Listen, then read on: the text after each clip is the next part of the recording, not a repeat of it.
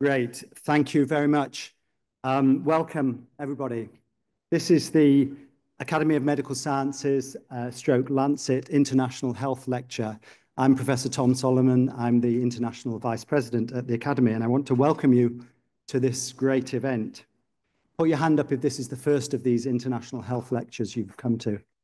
All right, well, fantastic. A special welcome to all of you, and also a welcome to the 1,400 people who've registered online to join us. I'm going to wave at them. Online people always feel slightly excluded, but I'm going to look right down the camera and wave at them. Thank you.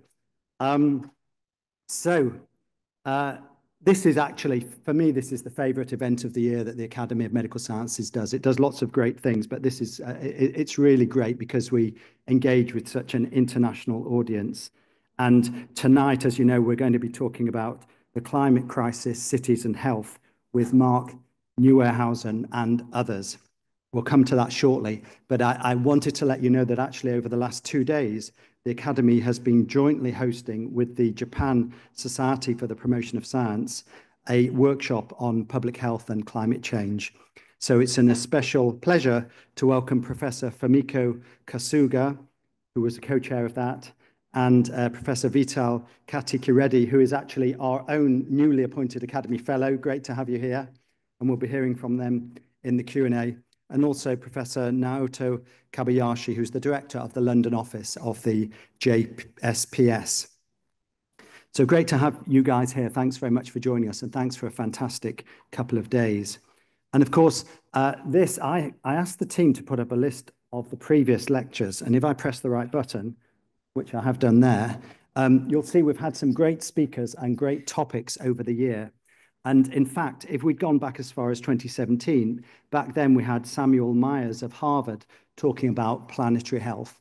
So this is clearly an important issue. The fact that it's come around again shows the importance with which we as an academy take this issue. The Academy of Medical Sciences, for those who are not so familiar with it, is the UK's independent expert voice of biomedicine and health research. And our vision is good health for all, underpinned by the best research and evidence. And for this event, we partner with the Lancet, so many thanks to Richard Horton and the Lancet team for all their support for this showcase event. Like I said, this is the biggest one we've ever done in terms of audience. Those of you who are young enough to know what a hashtag is, which doesn't include most of the front row, a hashtag is IHL, but does include some of them. Richard Horton's very big on Twitter or X. It's hashtag IHL24. So please take pictures, use the hashtag, make comments as much as you wish. We're going to have the keynote lecture, which will be for about 40 minutes. And then we've got an excellent panel who are each going to talk for about 7 minutes. And then we're going to open it up for questions and answers, both from the in-person audience here and the online audience. I just want to tell you a tiny bit more about what we do in the international space at the Academy of Medical Sciences. So, I mean, the Academy as a whole, I told you the vision and I told you what we are, but I'll tell you the 3 things we do. We basically support careers for brilliant young academics. We fund research, particularly for those young academics, but also for networking. And then in addition, we do policy work. And so this work tonight is part of the policy work. And in the international space, so what I've just described, we do in the UK. We also do those 3 things in the international space. Right, I think I've told you everything on my briefing and a few things that weren't on the briefing. But at this stage, I'll hand over to Richard, who's going to introduce this year's lecture. Thank you very much.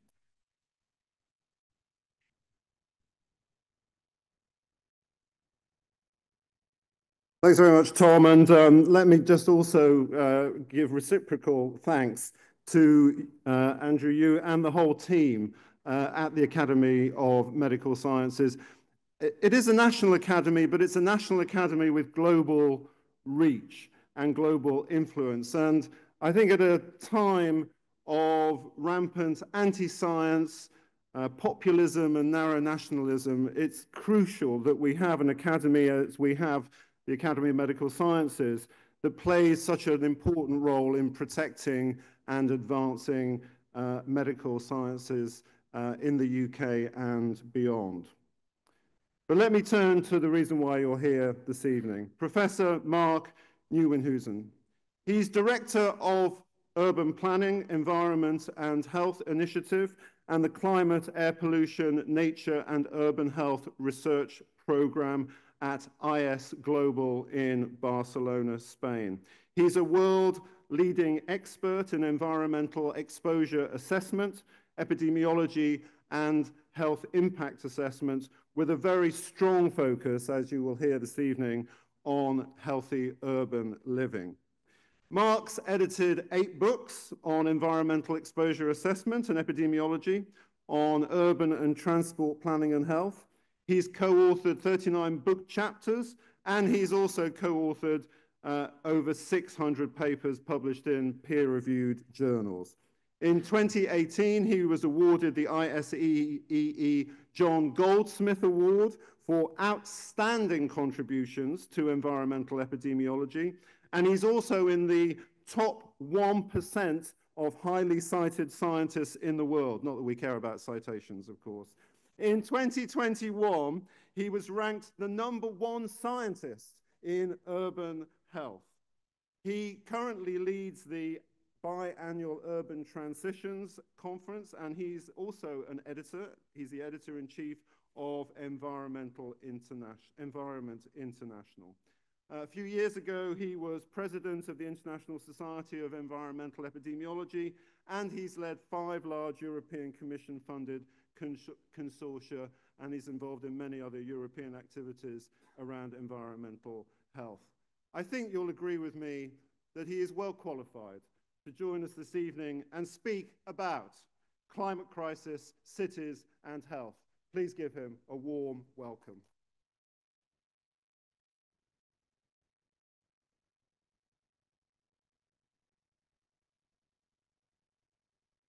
Many thanks. Wonderful to see so many of you here and also online. It's a great pleasure to be here, to be back in London. I used to work in London, had a great experience, but now I'm working nowadays in Barcelona. First of all, many thanks to the Lancet and the Academy for inviting me to talk about one of my favorite topics. What is very close to my heart, and I think also very important. This picture you may recognize. It's already a few years old, but it's in a way, I think, what the current situation is, or how I feel. You know, the world is burning around us, but at the same time, we just keep doing our things, like nothing happens. We've seen this year, the consequences of climate change.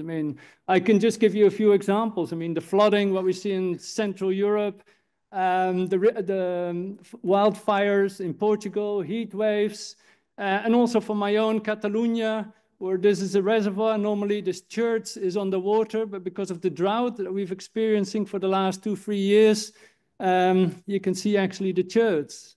We know that the heating causes extra flooding, extra rainfall. It also brings in extra energy to the system for further storms, hurricanes, what we have.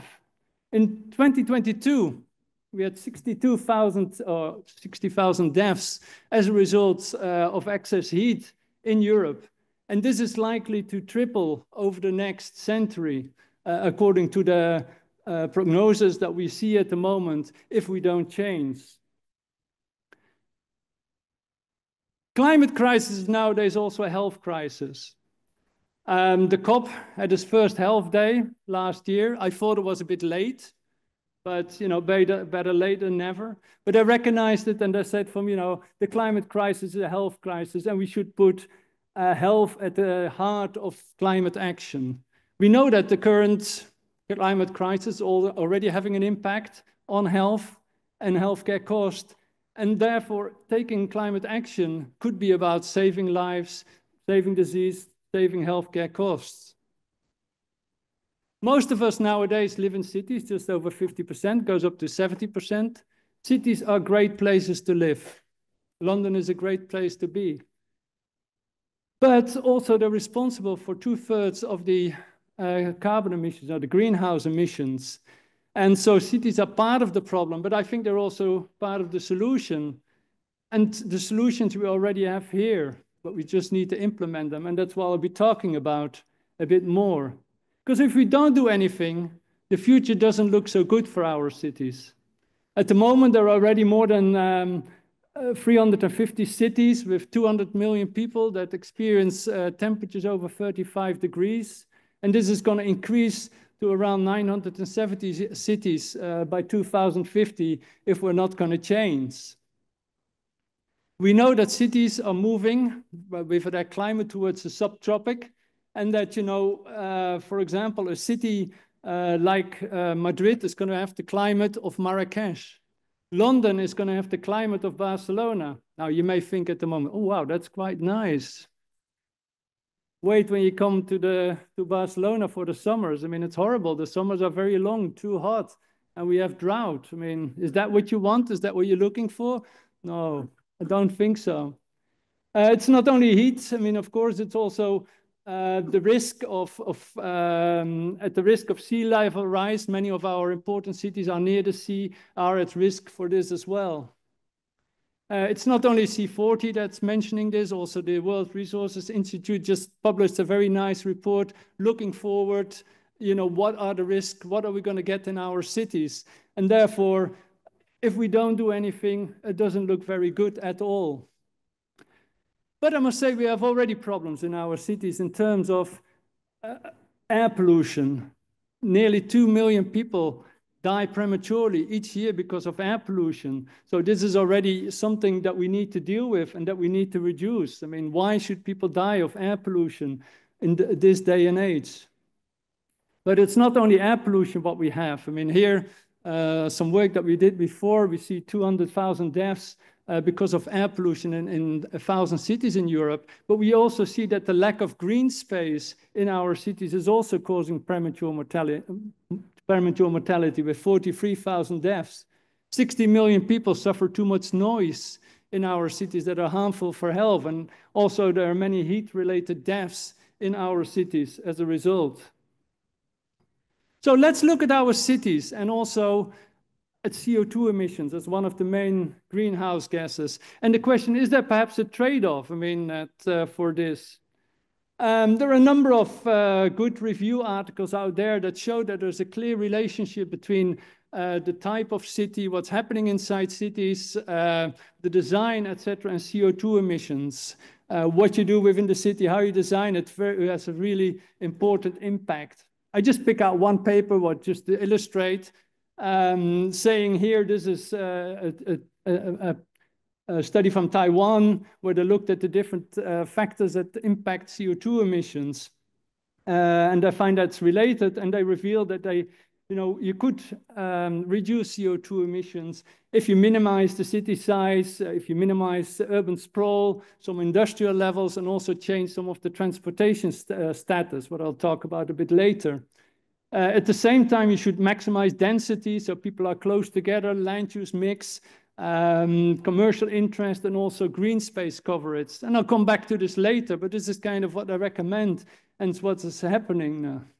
Now, the question is, when you look at this kind of things, what does this mean, for example, for European cities? We published earlier this summer a study where we looked at 1,000 European cities, and we asked ourselves, what kind of type of cities do we have in Europe? We used the data science approach and some fancy statistics, and then also to see what is how does this relate to CO2 emissions, environmental quality, and mortality. So what we found in this case, there were 4 types of cities. On the one side, the labels are from us, by the way, what we call the compact high-density city on this side, and on the other side, where we see the green low-density city. The number of people living in the high compact city, I mean, as you may expect, on average, so larger than in the low-density cities. But the other thing is that the average size of the compact cities is much smaller than the green cities, so it takes up less space. Then when we look at some of the outcomes, what we're looking at, I mean, our main one was to look at CO2 emissions. We find that that's what you would expect, is the CO2 emissions are lower per capita in compact cities compared to green low-density cities. I mean, the other two are in between there. But at the same time, having this kind of advantage, what we also found, and what we didn't really expect, and we're not hoping to find, was that there was also more air pollution more air pollution in the compact cities compared to the green cities, low density cities. There was more excess heat in those cities.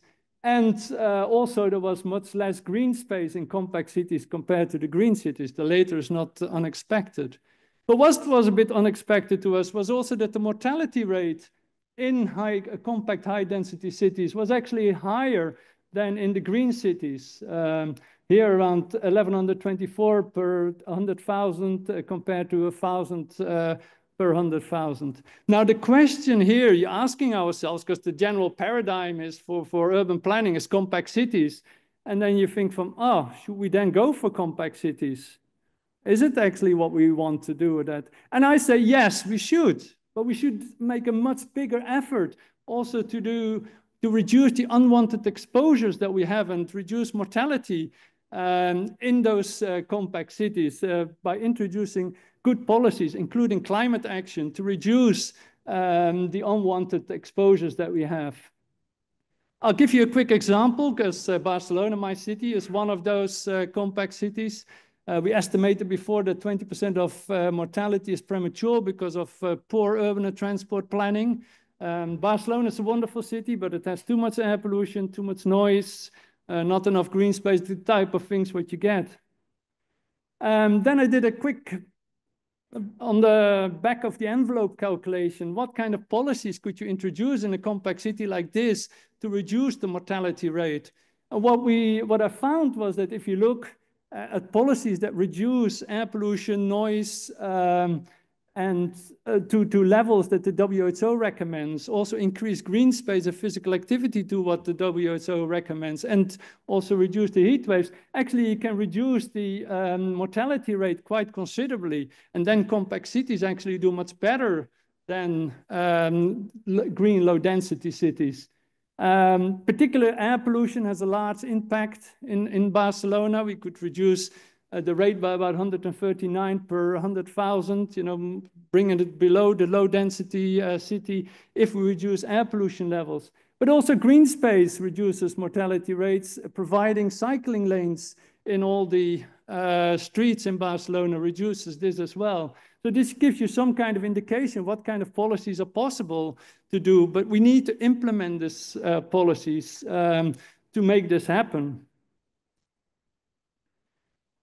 We realize that there are improvements. We realize that there is a health burden related to what we do in our cities, and we should work on those to actually reduce the health burden for this.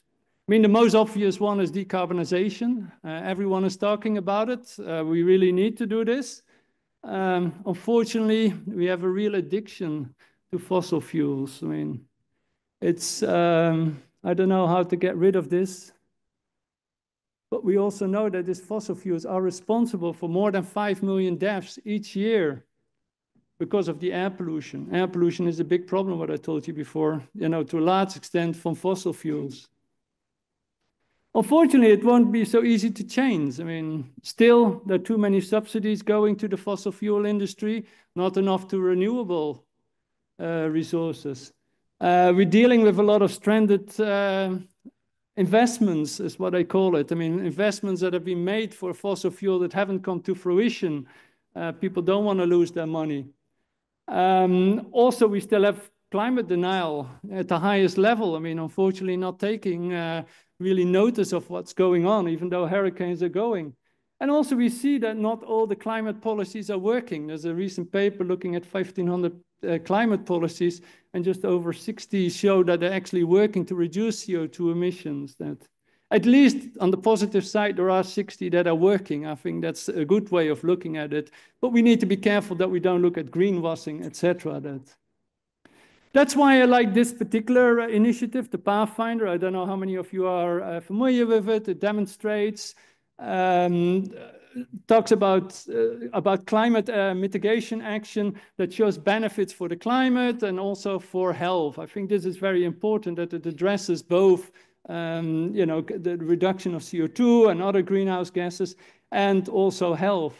They have a very nice pathway diagram that I'm always happy to show, where they look at different interventions that could be taken to actually reduce the CO2 emissions and at the same time, you know, improve health. Quite a few of those also apply to our cities, could be implemented in our cities. I think for our cities, we're looking towards solutions that reduce CO2 emissions, also improve environmental quality, and of course, livability and health. Bringing those together, I mean, and sometimes that's not easy to bring them all together, but I think there are solutions for this, and I'm going to take you through a few just examples to give you some idea of what may be possible then. The first one is about land use. A lot of our public space in our cities is at the moment actually used by cars. I mean, in Spain, 69% of public space is used by cars because our roads are also public space. Parking is public space. I mean, this is kind of space that we could use in a much better way. Over the last few years, there have been a number of what I call new innovative urban models that have been proposed and experimented with in different cities. Yourself, you're very familiar here with the low traffic neighborhoods that have been implemented here. Some say a bit controversial, others say, yes, it's the things what we need. We have in Barcelona the super blocks. Then what got the most attention, I think, is the 15-minute city that's been introduced in Paris. The idea that all your destinations, workshops, cultural events, whatever you can think of, are within 15 minutes of your home. Many cities are trying to come to that. And then we've got the car-free neighborhood. So quickly running some of the work, there have been some evaluations recently looking at the low traffic neighborhoods. We've seen a lot about it in newspapers about this kind of things. Actually, when you look at the scientific results, and I'm glad that Audrey is here, who's done one of the studies, it shows that they actually reduce traffic within the areas and not increase traffic around it. They reduce air pollution. And also they increase physical activity. And physical activity is extremely important for health. Most people don't get enough physical activity to live a healthy life. So it's not surprising that, you know, newspapers like The Guardian say yes, we need more low traffic neighborhoods because they actually work. I mean, although perhaps if you read the Daily Mail, they don't agree with this, but, you know, there's a difference there. Then for my own city, we have the so-called super blocks. In Barcelona, we have a grid system for most of the city where the cars go up and down, left and right. The idea of the super block is to cut 4 junctions in a block and only allow active transportation in the middle and also increase green space. So this is one of the super blocks.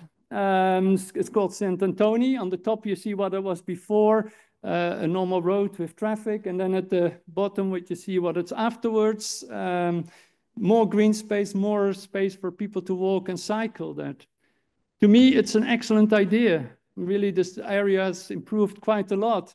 And the idea was to implement 502 super blocks throughout Barcelona. So we did a health impact assessment. We were very excited about it. And we estimated that you could prevent almost 700 premature deaths each year if you would introduce all this 502 super blocks in Barcelona, partly as a result of the reduction, you know, in air pollution, increase in physical activity, and all this kind of things. Part of the slide has fallen out here.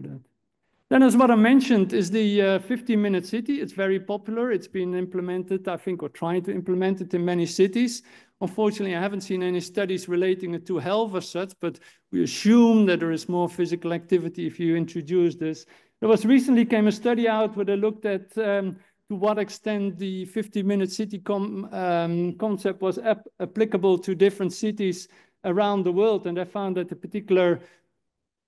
the European cities, that we saw already quite a bit of 15-minute city concept. Many, you know, destinations were within 15 minutes walk of where people were living. But then if you go, for example, to the US, this is not the case. I mean, very few cities actually is where you can walk to your shop or cycle to your shop nearby or do this for work. So there's still quite a lot to do. I mean, it's a nice paper to compare what different cities actually look like. To be honest, this is my favorite kind of urban model. I mean, it's the car-free neighborhood in Freiburg, in Vauban. Unfortunately, it's not being replicated enough, I think, around the world. But if you have a chance, if you haven't been there, please go visit it. I mean, you walk around and you think, oh God, I want to live here straight away. This is a neighborhood, no cars allowed, have a very good public transport link, a tram to the city center, lots of green space here, sustainable housing. The only drawback, it is so popular that the houses are expensive. But that's it. But if you have the money, go and live there. I mean, it's a wonderful neighborhood, what's going on there. So let's move to mobility. I'm going through some things that, at the moment, the bet is on for electric cars. And I think definitely electric cars are not the solution in our cities. Outside may be different, but inside the cities not. I mean, electric cars still takes up a lot of space that we could use in a much better way. Still, you know, less tailpipe air pollution emissions, but from tires, there's still some noise. People don't get physical activity.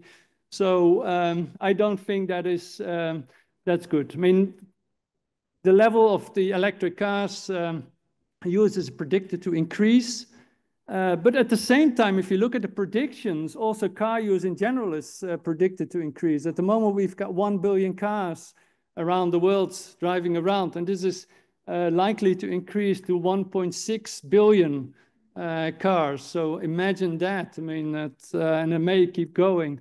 And I think one of the problems with this is the current kind of prediction models that we use that lead us in a certain way that we can't get out anymore. So the main determinant of cars in the future for the prediction is GDP. In every transport model, as soon as GDP goes up, they predict that there are going to be more cars. So because they're expecting more cars, they start already building more roads. So there's a lot of investment in this, what drives up, of course, GDP. Then also, if you get more cars, people go a little further away from where they work, etc., and you get more sprawl. So you need to build more roads, and then you get more GDP. And you can see this is a self-fulfilling prophecy in a way. You keep going, you keep increasing your GDP. And of course, I mean, economists love this. I mean, GDP is what you aim for, a higher GDP. But is this really the GDP we want? We need to ask ourselves. And why do we, encourage car use? Well, we know that people nowadays spend about 20–30% of their salary running a car. It's very expensive. I mean, it's not a very efficient way, of doing this.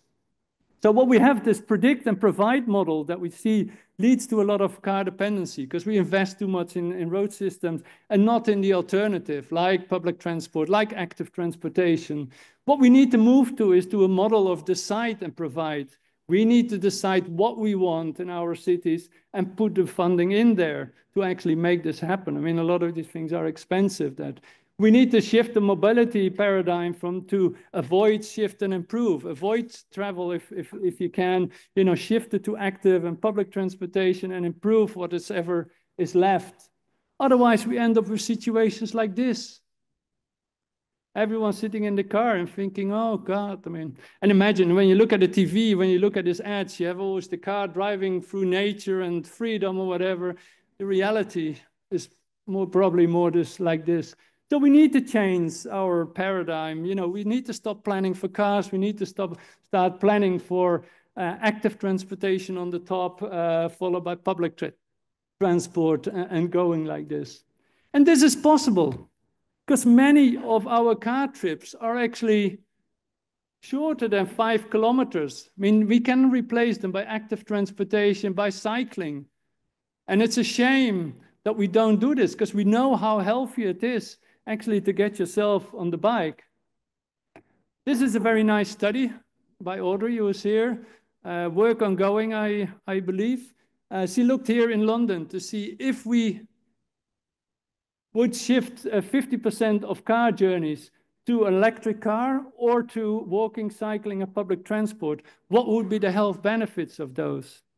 She looked at different pathways, air pollution, physical activity, accidents, green space, and noise.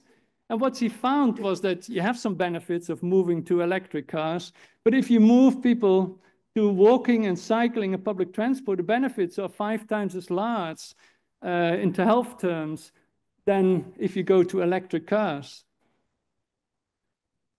We know that cycling has many advantages or benefits for health. It reduces premature mortality.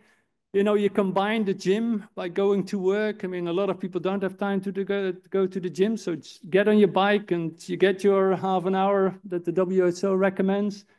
Less air pollution, less noise, zero CO2 emissions, more public space, happiness. We know that cyclists are much happier than car drivers, particularly when you get stuck in traffic jams. And we know that the benefits of physical activity well outweigh the risk of inhaling a bit more air pollution or that of traffic injuries. For me, I'm, by the way, from the Netherlands, but I've seen this. This is kind of what I love, this picture, Utrecht.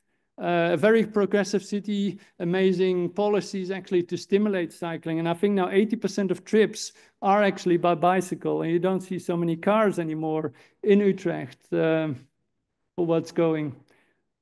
COVID was bad, but it was also a great experiment to see actually what works. I mean, and what was interesting, a number of cities put up new cycling infrastructure, cycling lanes, while other cities didn't. And those guys used the data and looked at, did cycling rates actually go up in those cities where they put in cycling infrastructure? And actually, yes, what they saw within 4 months, you know, there was quite a bit more cycling infrastructure, and they saw the cycling rates going up in those cities where they put in more cycling infrastructure. So, you know, putting in infrastructure is important. It increases the use of bicycles. This is another study which shows more or less the same, but it's more a cross-sectional study where they looked at 167 cities around Europe, where they looked at the availability of cycling infrastructure and the percentage of people of trips by bicycle. Up to about 25% of mode share, so 1 out of 4 trips by bicycle, there was a direct relationship between the availability of safe cycling infrastructure and the number of people cycling. For me, it shows that how important it is to provide the infrastructure that people feel safe, that they can go to cycle. They always say, if you build them, they will come. And this is, I think, actually the case.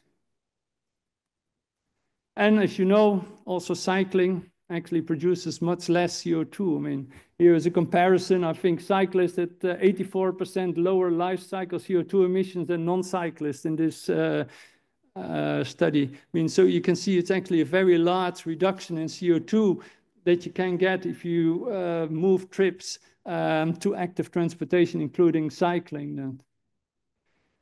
Now you think, is this all possible? Can we actually reduce CO2 levels? And Clean Cities, a city organization that is quite active, recently did a study in 5 European cities where they looked at different policies to reduce CO2 emissions.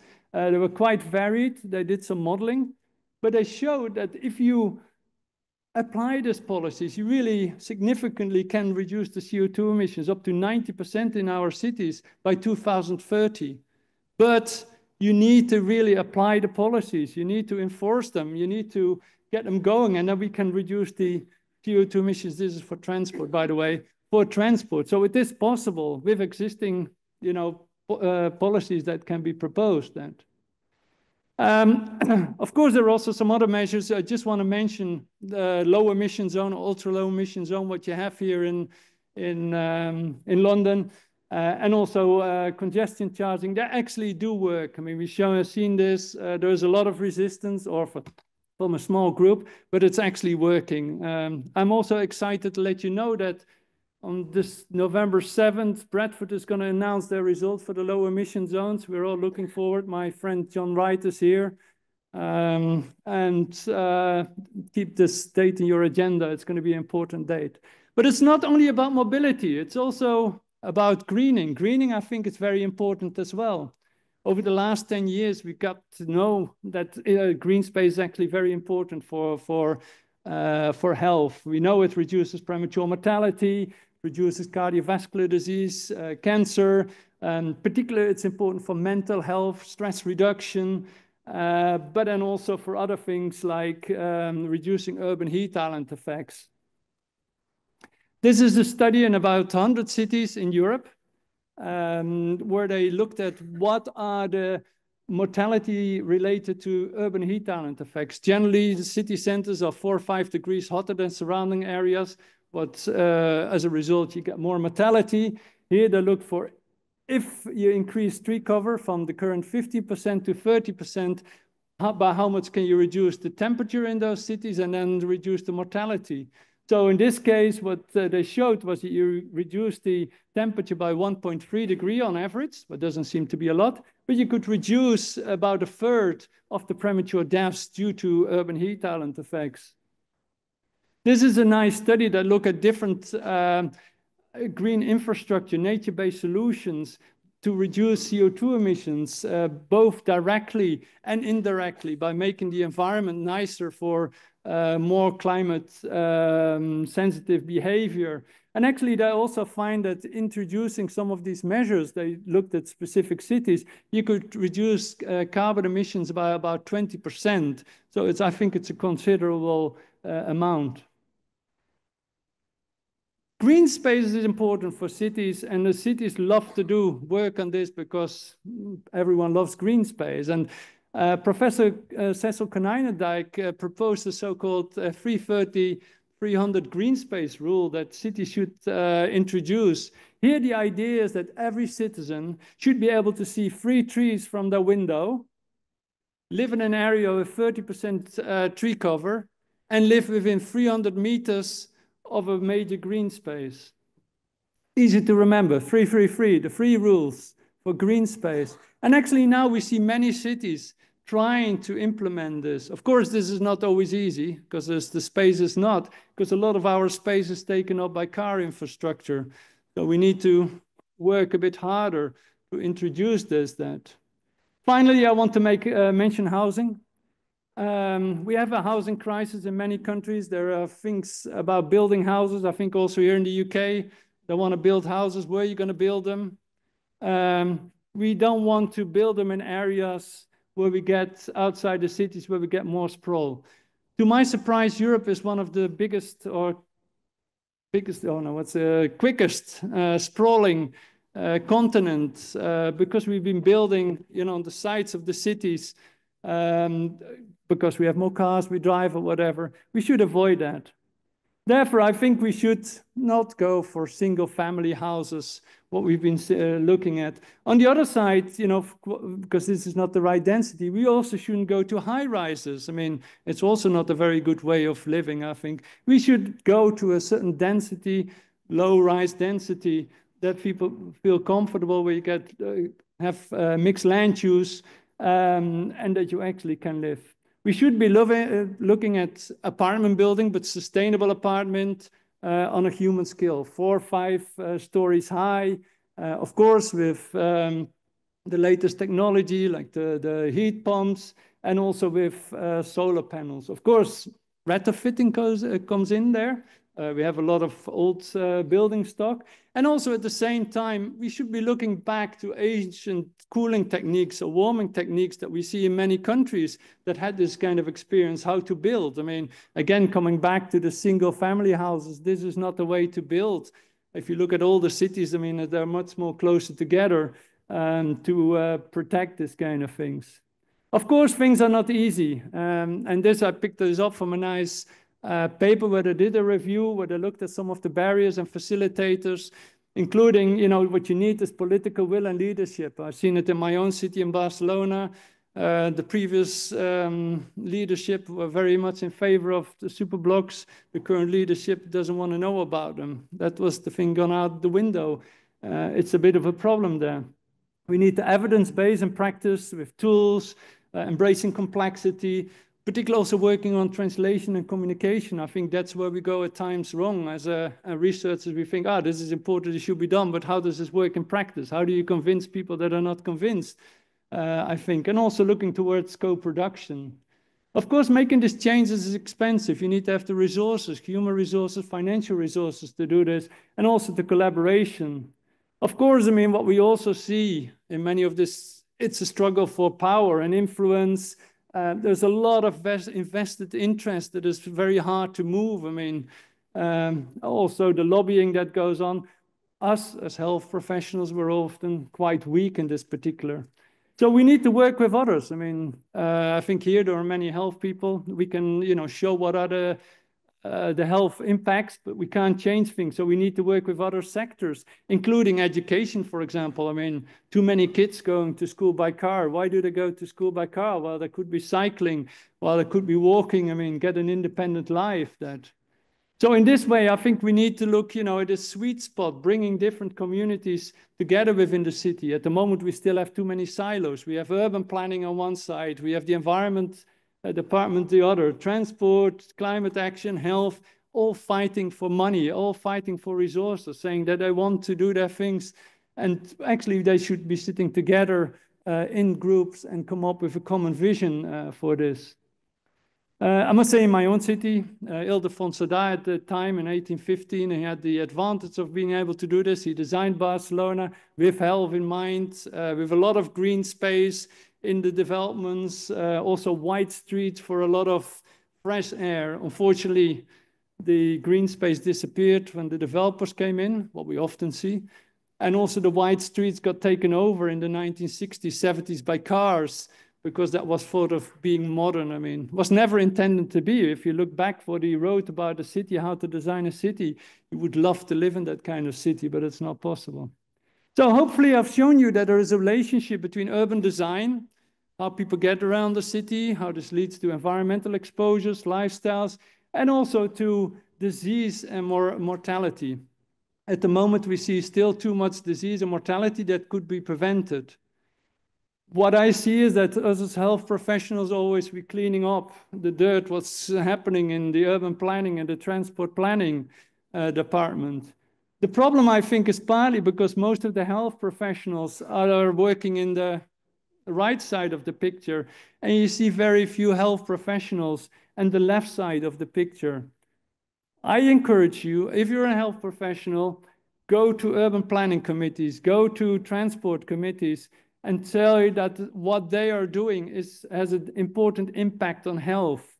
We really, you know, when I go to this kind of conferences, committees, they don't think about health at the most of the time. Transport planners generally think from how do I get a person as quick as possible from A to B?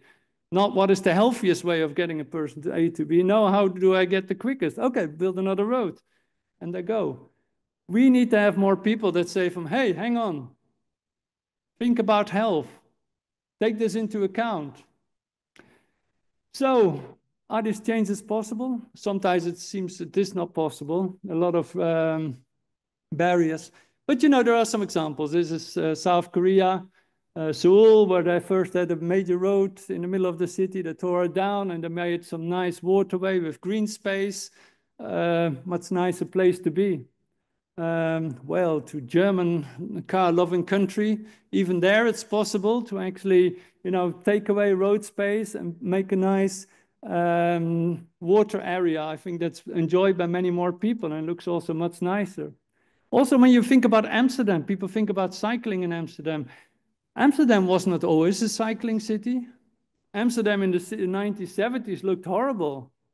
Unfortunately, a few kids had to die before they actually made changes. But nowadays, you know, Amsterdam is a cycling city. I mean, the roads have changed. I mean, we can change. I mean, change is possible. You know, much better for health, much better for the climate. This is one of my favorite streets in Barcelona. Please don't go visit it, otherwise too many people are going that. But it's a pedestrian street with cycling lanes on the side.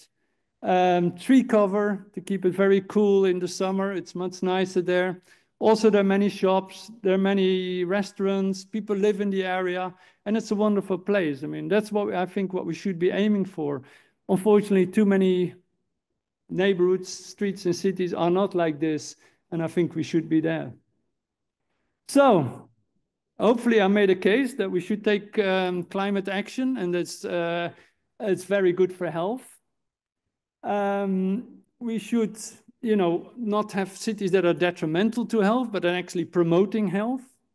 That gives people the possibility to walk around, cycle around, to get that physical activity they need. We need innovative measures, not only with healthcare as such, but also in our streets, in our neighborhoods and cities to improve the health of citizens. And we need to have the multi-stakeholder approach. I was a bit imagining, what kind of scenarios do we have for our future cities? And I came up with 4 scenarios, what we could look forward to 2050. I imagined if you want to have a carbon neutral, livable and healthy city, you could go there, you take climate action, you could improve your city. People are living a healthier life, a life that they enjoy. On the other side, also it attracts people. On the other side, you could have a city with an urban decline that don't attract. They don't do any climate action. They fail to act on what's happening. I mean, what you get is that you get an infrastructure collapse, you get environmental degradation, people move out because they don't like the city anymore. And of course, I mean, you get failed governance and also poorer health for those kind of things. Now, I believe it's up to the cities themselves, if they're willing to invest at the moment, to go to the first scenario towards this, carbon neutral, healthy city, or if they don't invest, if they just keep bickering about things, not taking climate action and end up in that category. We know there are cities that are shrinking at the moment, but there are also cities that are growing. So where do you want to be as a city? Finally, thanks so much to my team. I'm always doing the talking, but my team is doing the hard working. I've got a great team working on this. Here we were celebrating the paper around the clusters for the cities. We try to celebrate when we have some nice papers. And many thanks to them. And I'm happy to take any questions if you have, or sit on the panel for any questions. Thank you so much for your attention.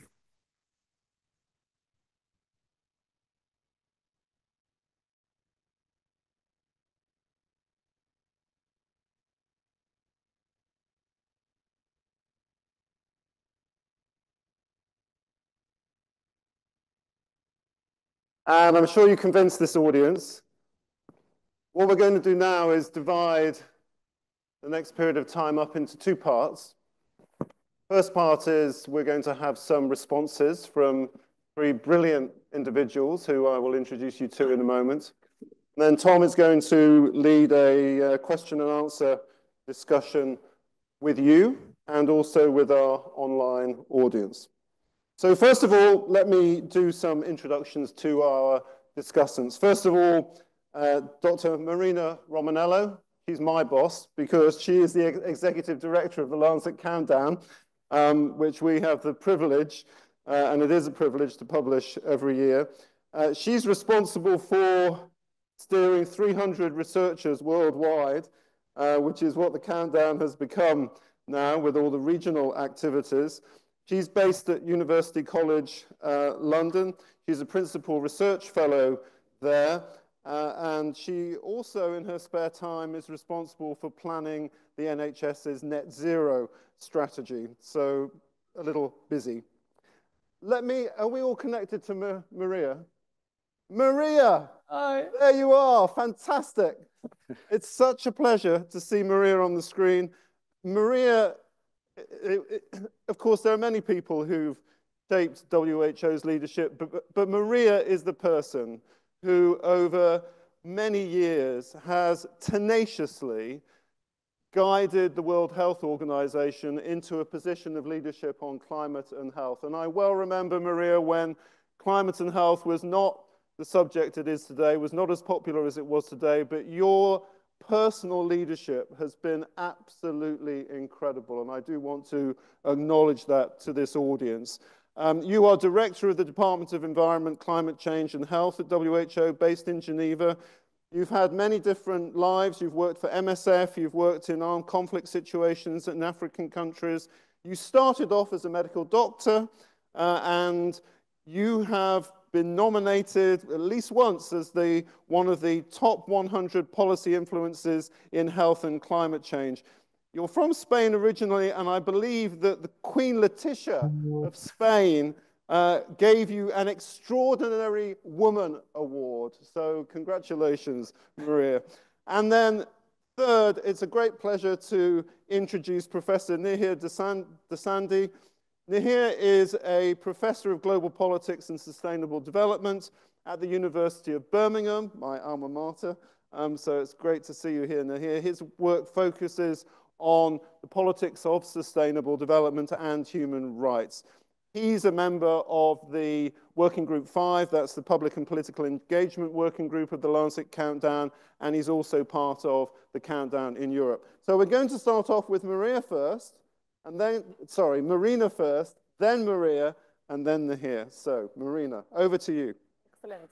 Well, thank you so much to the Academy for having me here, and thank you, Mark, for such an outstanding presentation. It's hard to think about what to say after everything that you run us through because you've been so comprehensive. So I'm going to perhaps take a bit of a step back and rather than focusing on cities, focusing a bit more on the big picture and draw from some of the findings of the Lancet Countdown. I should say we're about to publish our new report. So if Richard allows me, I'm going to give you some of the key findings of that report. Is that permitted? Of course, of course. So for the boss. Well, I'm glad I have this new title. I'm going to take more advantage of it. So basically what we see at the Lancet Countdown, we do this monitoring year on year. We have over 60 indicators monitoring the links between climate change and health. And what we see every year, the first one started in 2016. So right after the Paris Agreement got signed. And the idea of the Lancet Countdown back then was to monitor progress on health and climate change, which I think we should really find our name because we've been tracking lack of progress more than anything on health and climate change. The whole idea of the Lancet Countdown was to see the extent to which when we delivered on the goals of the Paris Agreement, we would also deliver those huge health co-benefits that Mark has already talked about, that urban redesign, those better livelihoods under the understanding that we care about health, not just about disease, and that health happens in our cities, in our workplaces, in our homes. So that transformation that we need to meet the goals of the Paris Agreement is a huge opportunity for health. Unfortunately, what we've been seeing year on year is that in the vast majority of the indicators in which we monitor the hazards, impacts, and exposures to climate risks, things are getting very rapidly a lot worse. And what we're also seeing with big concern is that progress towards adaptation, that is kind of the mitigation of the risks and the reduction of the negative impacts of climate change, has not been nearly fast enough. One of the big findings that we have in the report, and this comes from data that is actually collected by the WHO through a huge effort that they do, is that it is the countries in the most vulnerable situations, the poorest countries, the ones that are lagging in the adoption of adaptation measures. And those are also the countries that have the highest burden of climate change risks. The ones that are most affected are the ones that are being most left unprotected. And when we delve a bit more in detail on why that is, the answer that they give to the WHO survey is that they haven't implemented potential life-saving adaptation interventions because of lack of technical resources or because of scarcity of funding. So I want you to keep that in mind because this year is going to be COP29, also labeled as the finance COP, when the need to fund and to increase our ambition to support the so-called developing countries will be at the center of the conversation. The 100 billion that was promised in 2009 to be delivered annually by 2020 got delivered, we estimate, with 2 years delay, if it got delivered, with a lot of double counting issues. And now we have to increase that ambition. The estimates are that it should be somewhere between 500 billion to 1 trillion annually delivered to so-called developing countries. So when we look at what that funding needs to go to, it needs to go to a just transition. So when we look at progress today on mitigation and reduction of greenhouse gas emissions, there has been some progress. We're growing quite rapidly the adoption of clean renewable energies, but it's not displacing fossil fuels. So fossil fuel and energy-based emissions have reached record high levels last year, the year before, and the year before that. So we keep on increasing our emissions. And the most concerning thing from a health perspective is that the transition towards clean energy has been deeply unjust. with those countries that have the most vulnerable populations still suffering from high levels of energy poverty, about 1 billion people around the world still served by healthcare facilities that don't have access to energy, and about 92% of the households in the poorest, most vulnerable countries still using biomass to meet their energy needs, exposing their families to very high levels of air pollution, putting children and women in charge of collecting the fuel, exposing them to hazards, exposing them to the dangers of that activity, and keeping them away from work and from education. So there's a lot that needs to be done in terms of tackling climate change, but there's a lot of very harmful ways of doing that. And the important thing to keep in mind is that we need to put people back at the center of that conversation and ensure that as we deliver this transition towards net zero, that we're prioritizing not leaving the most vulnerable communities behind, ensuring that we're improving access to energy, which renewable energy can provide, off-grid, locally produced, with local labor force, and independent from the big fluctuations of the international oil and gas market. So as we head to COP29, this will be kind of at the center of the conversation. There will be a lot of talk about finance, and I just will leave you with kind of 2 extra points. One is that we're still we estimate with a new report about $1 trillion or $1.4 trillion each year to fossil fuel subsidies, to net fossil fuel subsidies. So there's more than enough money to go around. And that is because we're still absolutely dependent on fossil fuels to meet our energy needs. So countries are held at ransom. Fossil fuel prices go up, and they have to allocate billions and billions in resources to keep energy affordable. And the other last thought that I wanted to keep you, to send you off with is the role of the healthcare professionals in this. The health sector globally is responsible for about 4.6 to 5% of all greenhouse gas emissions. We are, if we were a country, about the 5th largest contributor to all global greenhouse gas emissions. But importantly, we also control about 10% of GDP. And the cascading impacts of decarbonizing our activity could be huge. And it's not only our duty, but also we will have no choice but learning how to deliver care in a net zero world. So doing our fair share is not only a moral duty, but we will actually have no choice. And we have a lot at play. So I do hope that we will see more and more healthcare professionals on the table during the COP negotiations and other climate conversations. Thank you, Marina.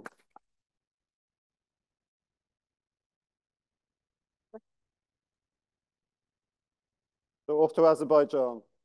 Yeah. Maria, the floor is yours. Thank you, Richard, and thank you so much for that kind introduction that you made. I remember that those times when we were very much alone. How do we turn the volume up? Already with Hang on, us. Maria, we can't hear you. So I'm just looking around for somebody who's technically minded, which I'm not, to figure out how we turn the volume up. There's an echo now. Shall we try again? Hello, can you hear me now? Yes, we have you. Okay, wonderful. It was just a tactic to make sure that I will have all of your attention. Is that the case? Okay. I was saying, Richard, that thank you so much for your kind introduction. And I still remember very much those times when we were quite isolated on this argument, but you were already with us. So thank you very much for coming to Paris and coming to all the COPs whenever we ask you, and you have been extremely supportive. Dear Mark, your presentation was absolutely brilliant, solid, passionate, and I have to add another one because you were very elegant today. I never saw you before wearing a tie. So well done. Just before I start with my reflection, Mark started his presentation with people playing golf while around it was burning. Just a provocative thing. Did you see any woman around that picture? Okay, I leave it there. No comment, but I am sure if they were women, their reaction wouldn't be the same. But just to start. One reflection, yes, we have advanced a lot on putting health and climate change higher on the agenda. Yes, we have the COP28 with 150 countries signing the declaration, a health day in Glasgow, the health commitments. So it's definitely an incredible exponential growth. Are we at the level the magnitude of the problem will require, not yet. So don't give up, because we are really on a critical moment where health is occupying a good space, that's true, but we now need to have a strategic alignment among all of us, among all the forces, among all the evidence that we are generating, to make sure that we are not going in different directions and will not allow those who are negotiating to play around with this, diverting our resources and not focusing on what we need to respond to. My second point is about the negotiators. We will have another COP now, unfortunately, because in my opinion, any COP is a demonstration of failure, because it means that we are not advancing as if we should after 29 years. So I hope we will not be keeping entertaining many COPs, and we will have some results. The negotiators are now presented with very strong arguments where they need to realize that they are not just negotiating the level of emissions or the percentage of emissions we need to reduce. We have enough scientific evidence now to tell them how many lives and disease they are negotiating with. And this is where we need to have a very strong argument to pass in COP29 to the negotiators. Anytime you take a decision, be aware that that decision will have these consequences on our health, on the mortality level of certain diseases, and the expenditure in our hospitals. Point number 3, technology. Mark was describing solutions, innovation, good technological news. We are talking in China about those sponge cities. More and more, we need to be prepared to work with the urban planners, the architects, the ones working at the city level. And I have the impression, Mark, that sometimes they are better prepared, more advanced, more engaged, and more passionate than our public health officers working at the city level. So we need to sort that out and create these very strong arguments for our public health officers as well, to push at the city level, at the urban level, for engagement with the healthy urban planning. We are talking, all of us, about artificial intelligence, and that can provide very good solutions, particularly on reducing our own greenhouse gases emissions and the telemedicine, digital medicine. We need to be part of that discussion on a very strong way, and probably with more power and more, we be more convinced that this is our role as well. But it's not just artificial intelligence if we don't have the natural intelligence to do it. And I'm afraid we are missing the natural intelligence here, because air pollution is now reaching levels that are absolutely unacceptable, and something is happening to our IQ. Other ways I cannot explain the fact that we are not reacting to the 7 million deaths, premature deaths every year, at the level that this will require if it was another type of public health threat. The role of mayors. I think we need to use them in the right way. I'm coming back from Beijing, where it's amazing to see that finally they are controlling air pollution. It's true that they took very serious political decisions at the highest possible level, then they can go down. And you know, when you have a certain political system, you can implement those measures in a very active and quick way. Maybe we don't have that in other type of state, another part of governance, but still, it's feasible. China can do it. China is controlling air pollution. It's not the case in India, for instance, where we have mayors that are not with the same level of ambition in the name of health or in the name of economy. I don't know what is the motivation, but whatever it is, they need to put in place, and we can demonstrate that it's possible. Anne Hidalgo in France, in Paris, she has been receiving the threats, death, and her family and everything. So, and she's still pushing, but she has been threatened by certain industry that was very upset because they see as a kind of threat. So we need to help those mayors who are doing the right things. We need to remember the tobacco campaigns when certain people who were very much against the tobacco companies, they were not very popular among the industry. Now we have to identify those mayors who are not doing well, but we need to identify as well those who are doing well and probably supporting them and helping them to advance. And in order to do that, we need positive arguments. And I think we need to work a little bit more on that, on giving the mayors the right health arguments for them to advance, quantifying all the time how many cases of diseases they are saving, the cost for the health systems that they are able to reduce, engaging with and telling them to engage with health professionals, with associations of pediatricians or others in the city that can support them on their decisions when those decisions at the beginning are not very popular. Remember that until not very long time ago, we were smoking in the plane, we were smoking in the elevators, we were smoking in the hospitals. And at one point I said that the air pollution is the new tobacco.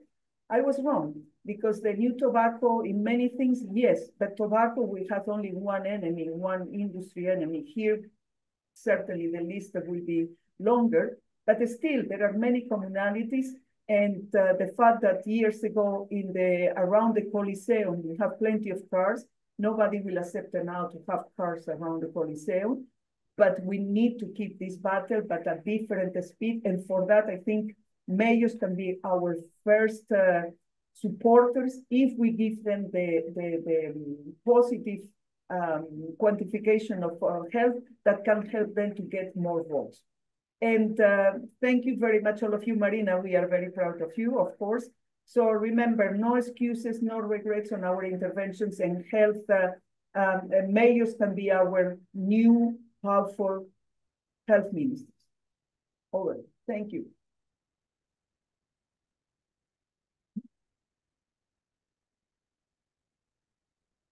Fantastic, Maria. Oops. I'll keep my words short. Niheer. Great. There's a bit of an echo, but I'll carry on. I think just wait. I think they need to just reduce the pickup or reduce the volume. Great. Well, firstly, thank you very much for having me here, and thank you, Mark, for a great talk, actually. And I was given sort of a semi-role of talking about some positive examples, which aren't always easy to find. And particularly as a political scientist, my background, the politics is often the area where it's particularly hard to find those positive stories. So I thought I'd talk about a few things. So firstly, I thought I'd just mention the context in which we're now working politically. So it's come up already a few times. Richard mentioned populism at the start.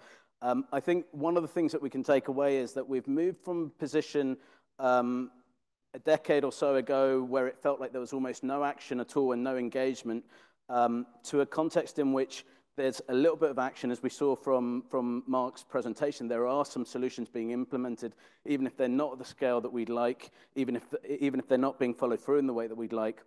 However, we're also seeing a huge amount of backlash to those small measures that are being put in place. And there's been a huge amount of talk of climate change now being really at the forefront of a lot of the populist politics that we see. It's moved from a sort of peripheral issue for a lot of populist parties to one that is quite front and center. And this is where I do feel, talking to a group of health professionals or in a room that's dedicated to health, well, not the actual center, but you get what I mean.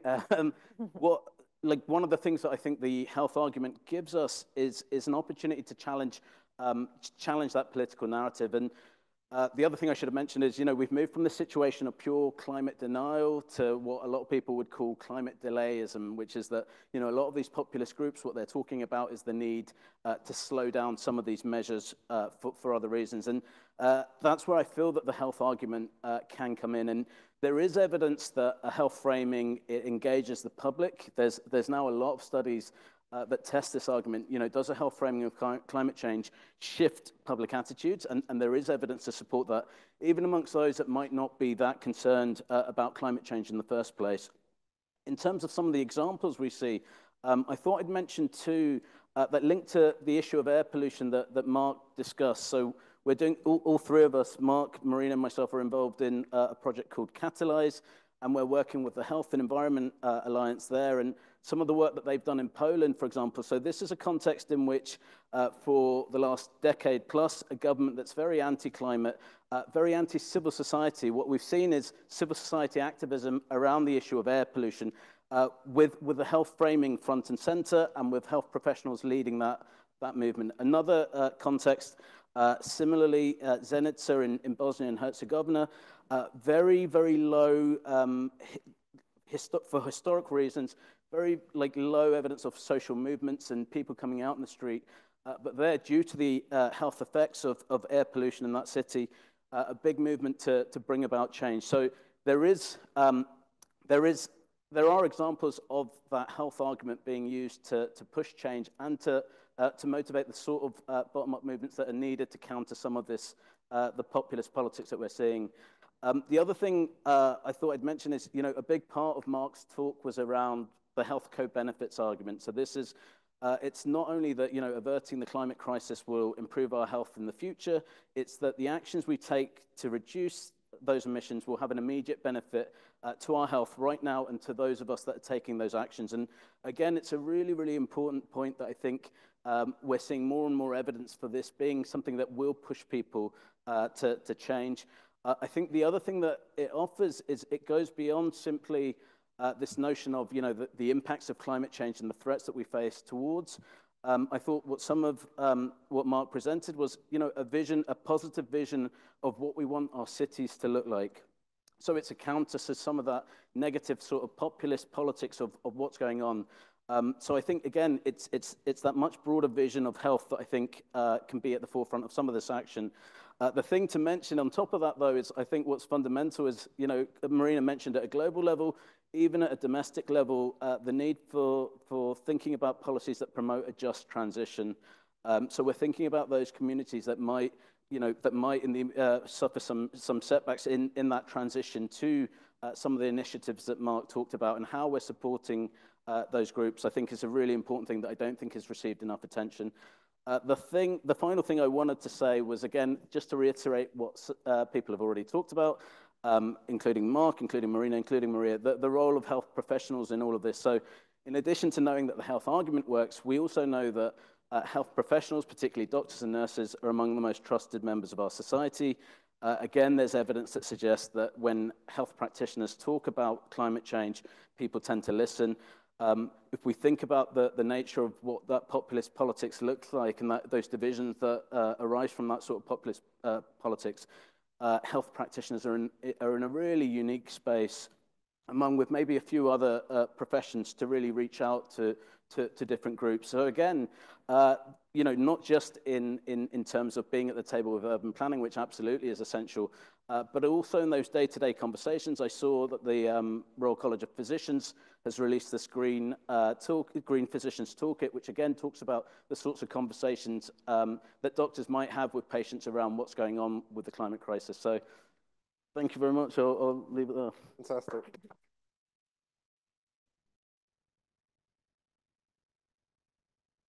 Fabulous. Thank you very much to all the speakers. Some really interesting thoughts there. We're going to move on to our questions and answers in a second, but given that you mentioned the Green Physician Toolkit, which has come from the Royal College of Physicians, where I'm a vice president, I do want to flag this as well, because for anyone who's in healthcare and wants to just know how to do practical things themselves and with their patients, it's all in here. And I'm even going to give one to Richard Horton, because we may convince the Lancet to do a commentary covering this, because it's a really very active thing. But meanwhile, that's called chair's privilege or something.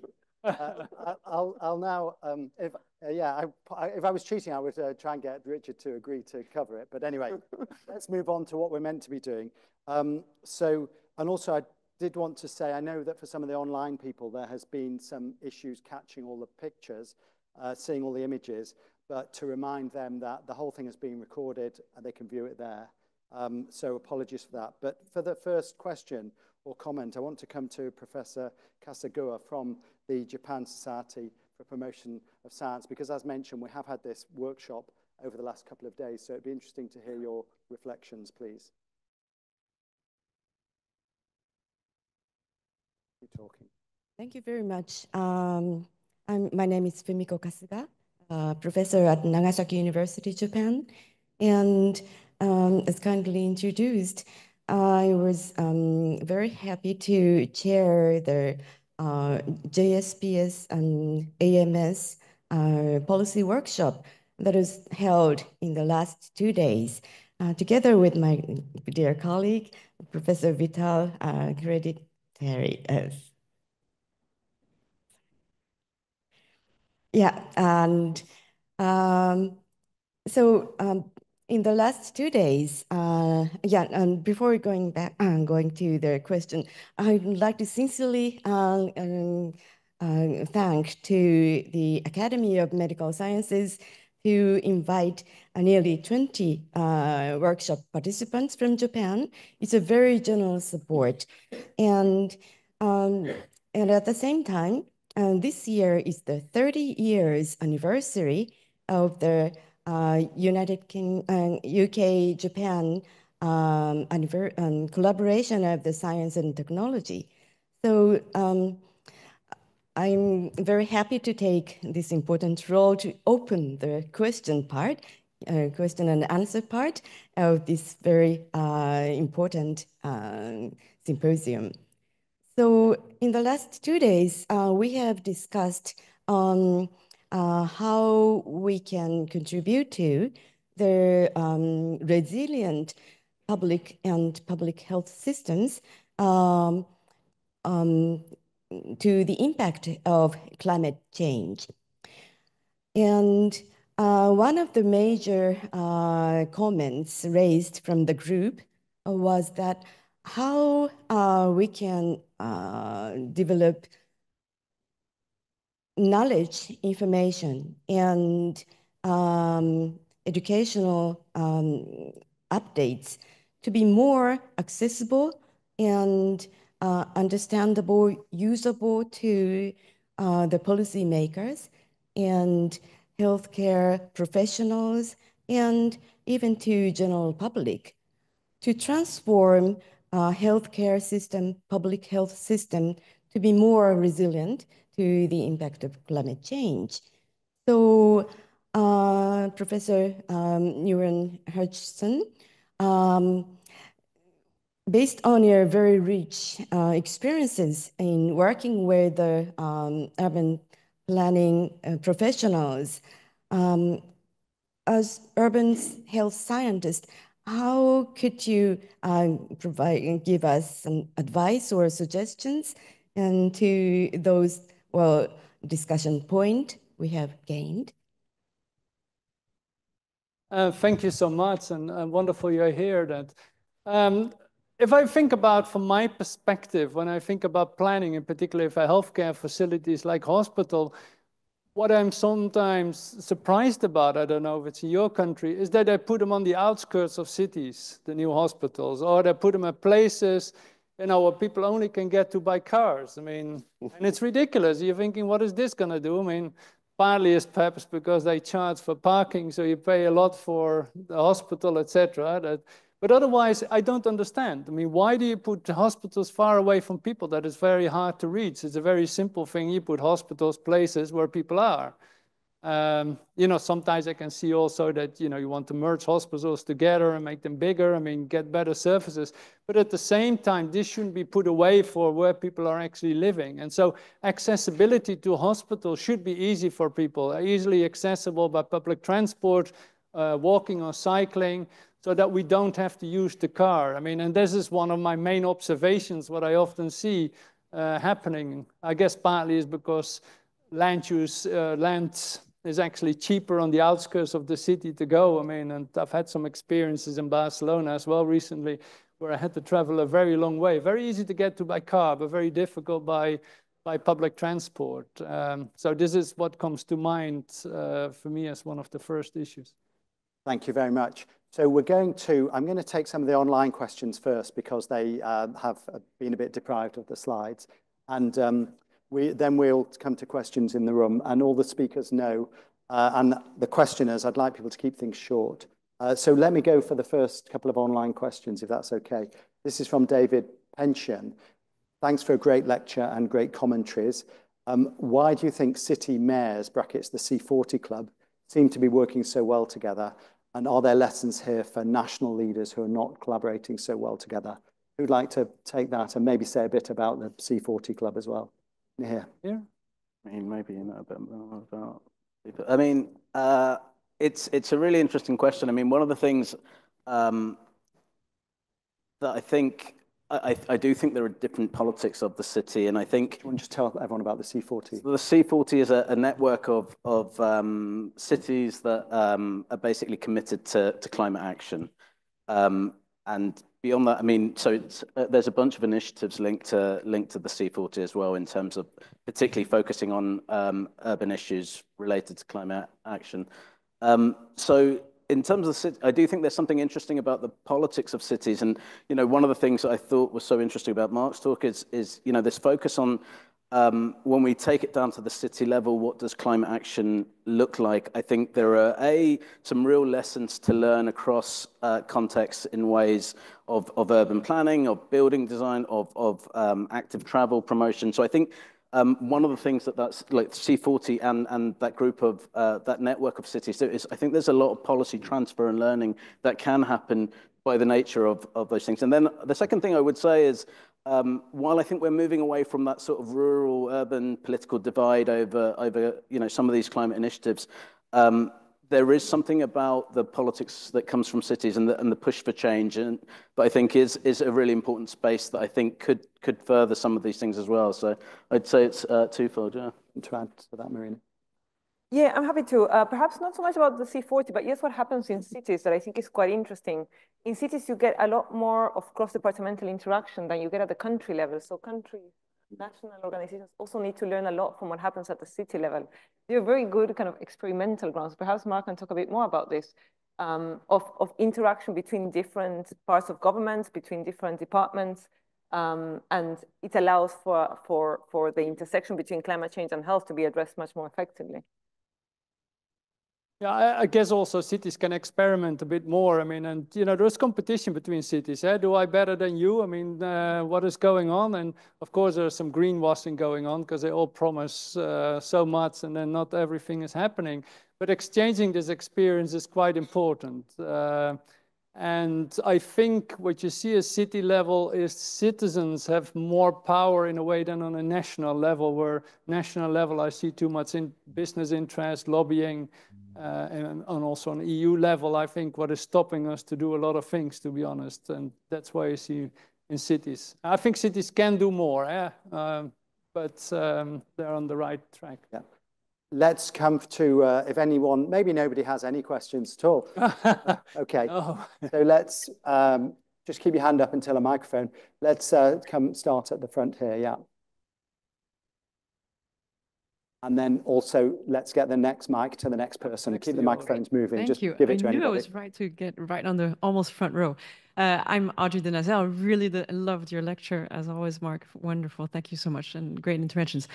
My question is, if you could generate any new piece of evidence, let's say you met a little genie out of the bottle and said, you know, a new piece of evidence right under your wing, and you had the opportunity to talk to anyone in the world, who would that be, and what would that piece of evidence be? Fantastic question. Who would like to go first on that? Let me think. Maria. We give this to Maria. Okay, let me do a try. I mean, sometimes mayors are participating in different networks, and sometimes the entry door is climate interventions, other times it's air pollution, other times it's social determinants, other times it's economic. I will propose something. The piece of innovation I will propose is, how many lives are you saving this year?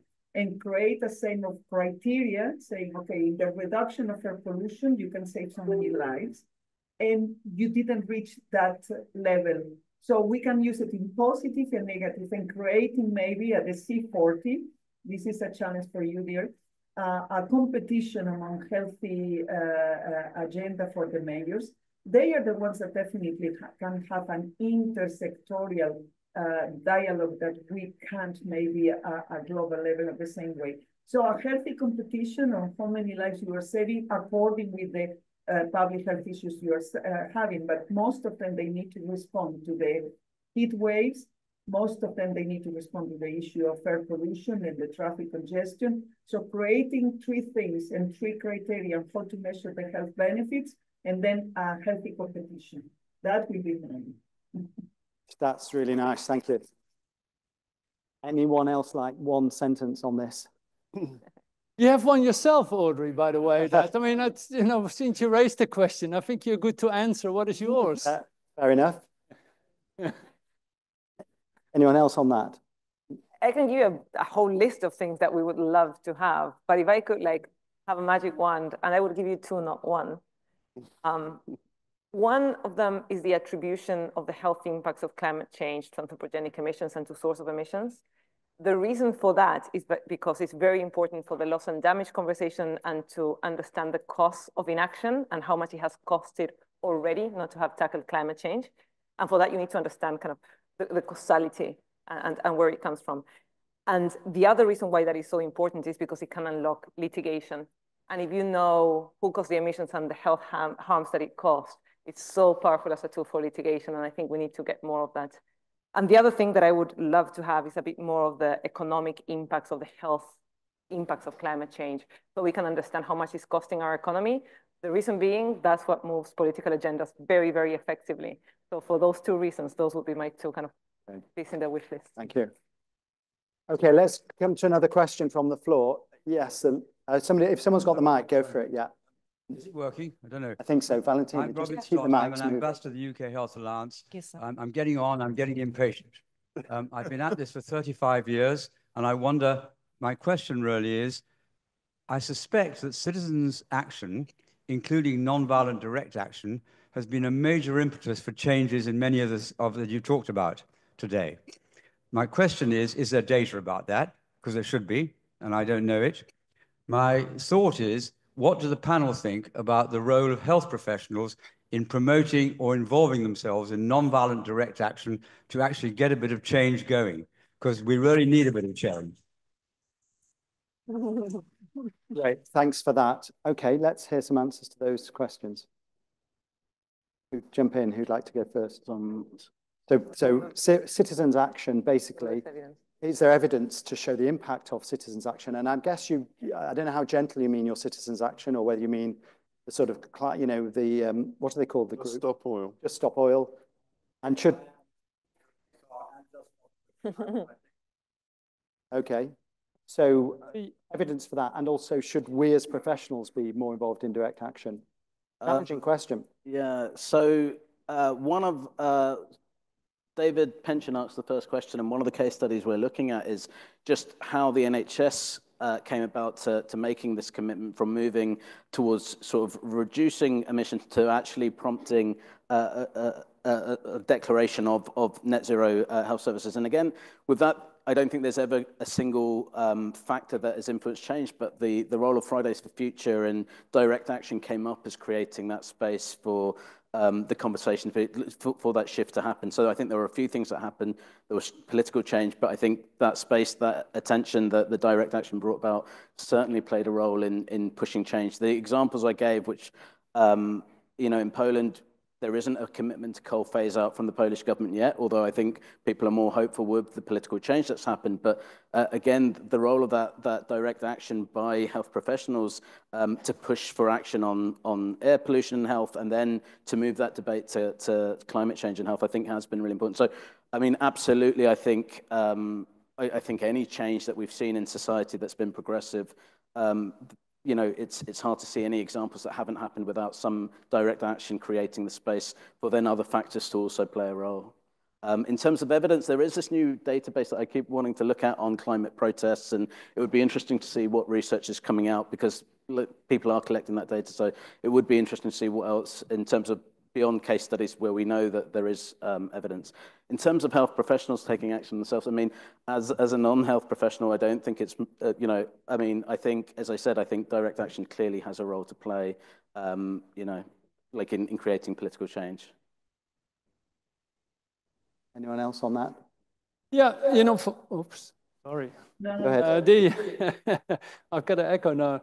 Yeah, I think I'm always a bit disappointed that there are not so many people taking action. I mean, that, you know, still it's a small group and they're effective, they're working, but I'm always surprised, you know, it's so obvious what's happening. Why are there not more people involved in it? And perhaps it's coming back to Audrey's question, how do we get more people involved? How do we understand what is driving people, how we can get them involved and actually care about this?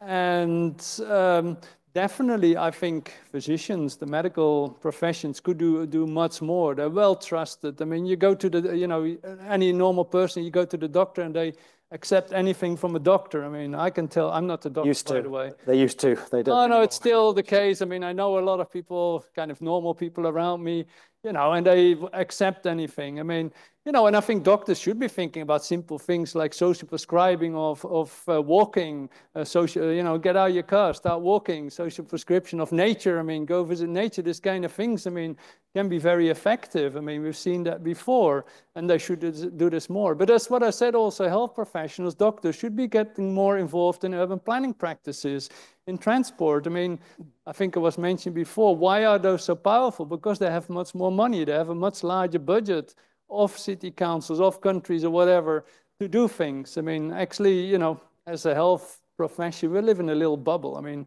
for a lot of people, kind of health is important, but not that important. It's more other things. So we need to get a bit out of our bubble and see what are normal people thinking. How do you get them activated? How do you get them active? And it's not so easy, to be honest. That yeah. No, I wanted to say that only the health argument is the one that will change the speed and the ambition level of these negotiations at COP.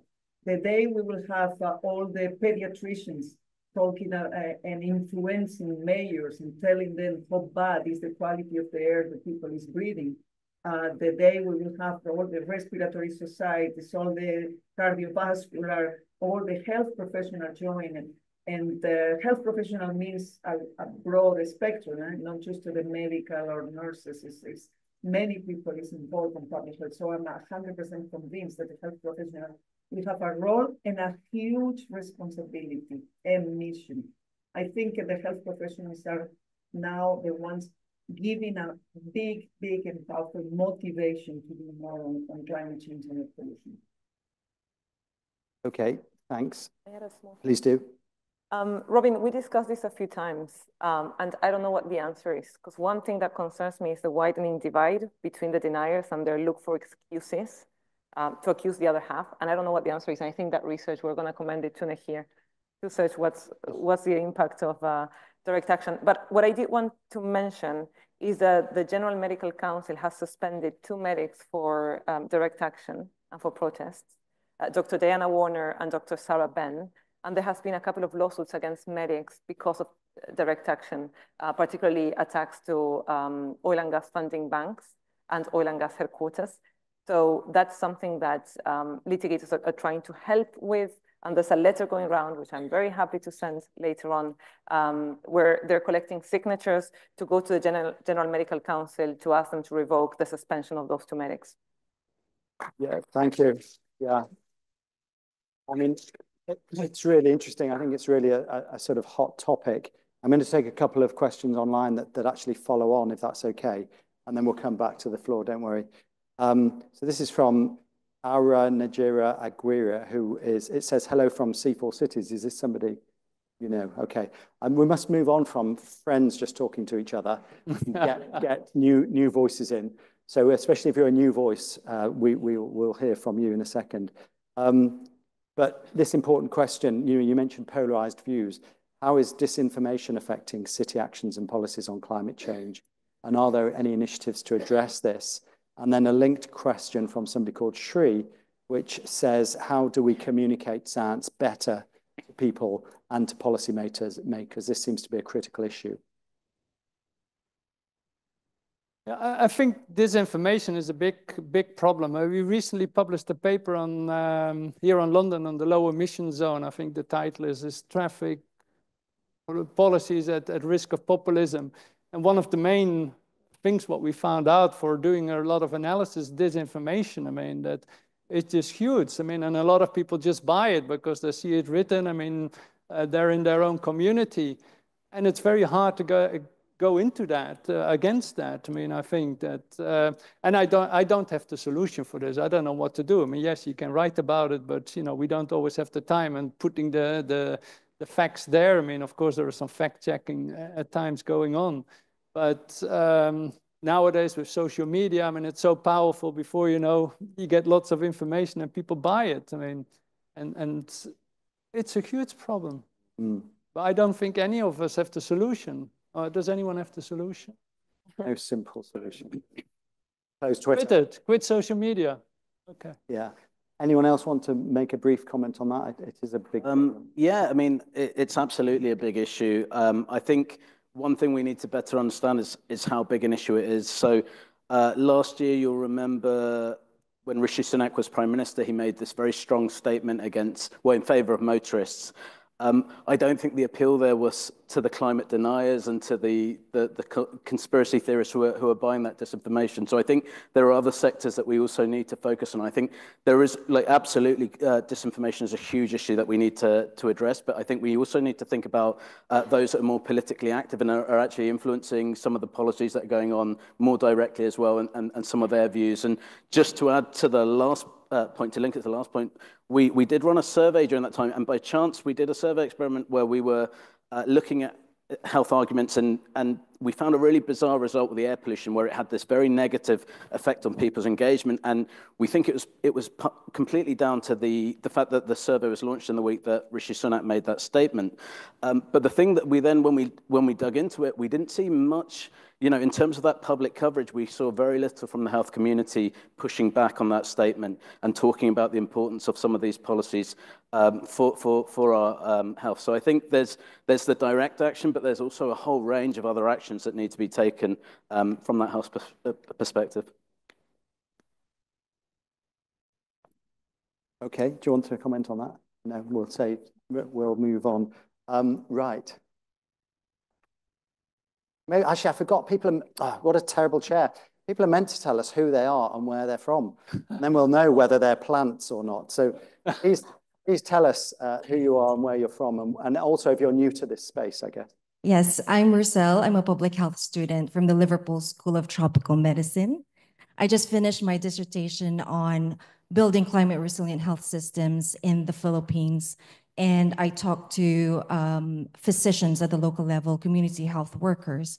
And yes, to the point of, you know, healthcare professionals are the most trusted in their communities. But the reality is in the Philippines, if sometimes they are the only physician for 200,000 people in a sprawling city.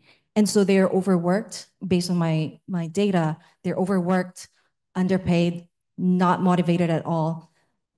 The impacts of climate crisis is there. They understand it. It's the way of life. But they're just have to deal with a lot of competing priorities.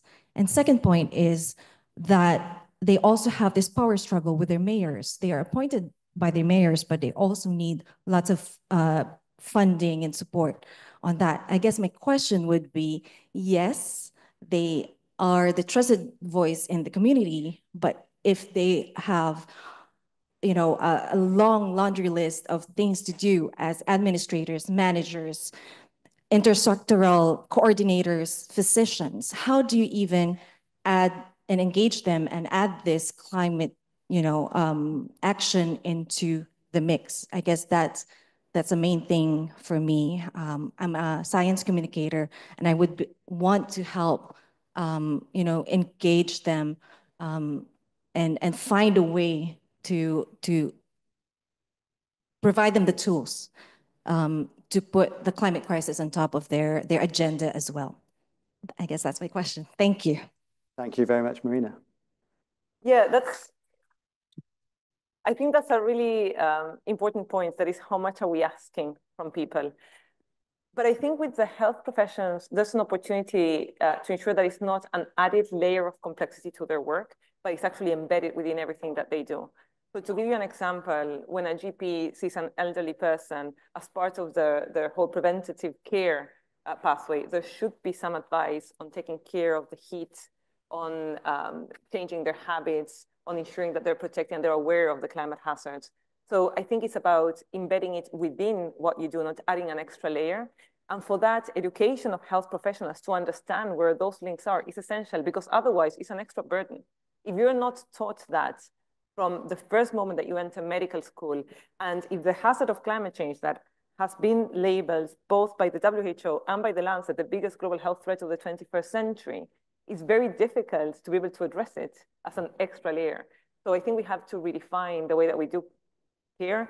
I think we also have to rethink the way that we approach preventative medicine, primary care, and community care, because there's a lot that is going into treating of disease and not thinking about health in the holistic perspective. And precisely what Mark is talking about, health doesn't happen in hospitals. Health happens in cities, in houses. In hospitals, we treat disease. Thanks very much. Okay, let's take a question. I'm going to go right to the back there. Hi there. Thank you so much for the talk today and the commentaries as well. Please introduce yourself. Oh, yes. I'm Sasha. I'm Canadian. Okay, that's important. I'm a master's student in public health at the London School of Hygiene and Tropical Medicine, and I'm also an activist and a campaigner for climate issues and indeed for climate health. I suppose one of my questions is about this role of youth in the topic of climate and health. We've seen young people really come to the forefront of a lot of the climate issues. And in these different forums that we're talking about, translating into policy, translating into education, translating indeed into healthcare systems, do you see that there is a role for young people and indeed for intergenerational forums in pushing that agenda forward? Thanks. So that's a question, role for young people. I'll take one more question and we'll answer them as a group. Let's go to the gentleman right there next to you. Yeah. Thanks. Thank you. Thank you for the talk today. My name's Aaron Malik. I'm a principal at the Boston Consulting Group and a climate health fellow at the World Economic Forum.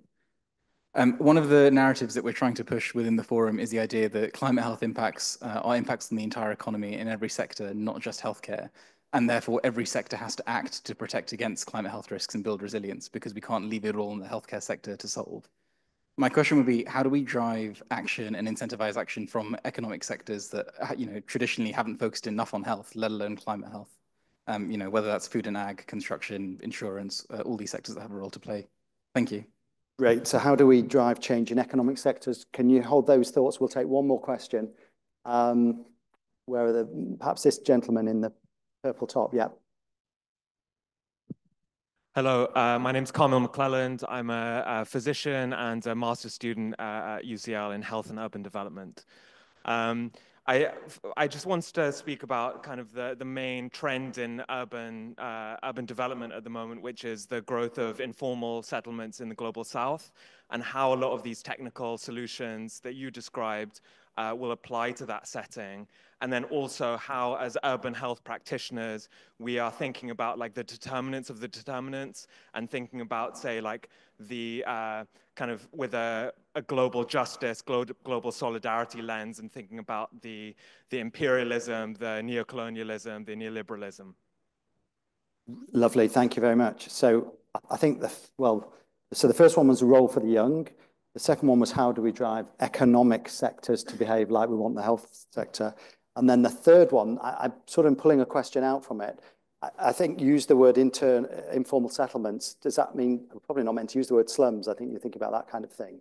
And so how, this is all lovely, but if you're living in a slum, and also it sounds very much, this is the wealthy North talking to the rest of the world. How do you deal with those challenges so it doesn't all look very colonial? Three good, tough questions. You want to go first, Marina? I get all the difficult questions. All right. Actually, I can see Maria's.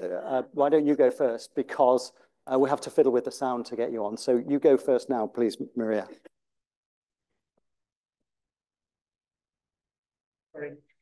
Very quickly on the economic arguments, I think we need to look a little bit more at the externalities. As you know, on climate change discussions, as Marina was saying, the loss and damage and all the externalities caused by the combustion of fossil fuels that are not normally contemplated. The World Economic Forum is helping on that, but I think we need to advance a little bit more. And the combination of the health arguments with economic one, hopefully that will provide a little bit more of argument. But it's not, I think it's not, we are not missing arguments. We are missing a political will to do more. That's why we need to create this movement around and be very strong on the pressure we put on our politicians. And for putting pressure on our politicians, we need to create a demand by our citizens. And to do that as well, we need to make sure that they understand that there is something that they are gaining with. And it's not just for an elite that are environmentally friendly people, people who love to go by bicycle. When you are a poor citizen and you need your very polluting car to deliver your, your vegetables or something that makes you alive, we need to work on those tactics and how to bring that part of the society on board and not giving the impression that we are working only for the elite. We need to make this more popular, and then we will have this movement in the population that will probably the health arguments will be the ones that will mobilize anyone, starting with asthma and finishing with other health arguments that are very powerful and we can explore. Thank you very much, Marina. And don't feel the need to answer all three questions, but just if any of them grabs you. I have more courage now after listening to Marina. Yeah. So let me start with the engagement of economic sectors, because I think that is a very important point, and I'm glad that the World Economic Forum is here represented.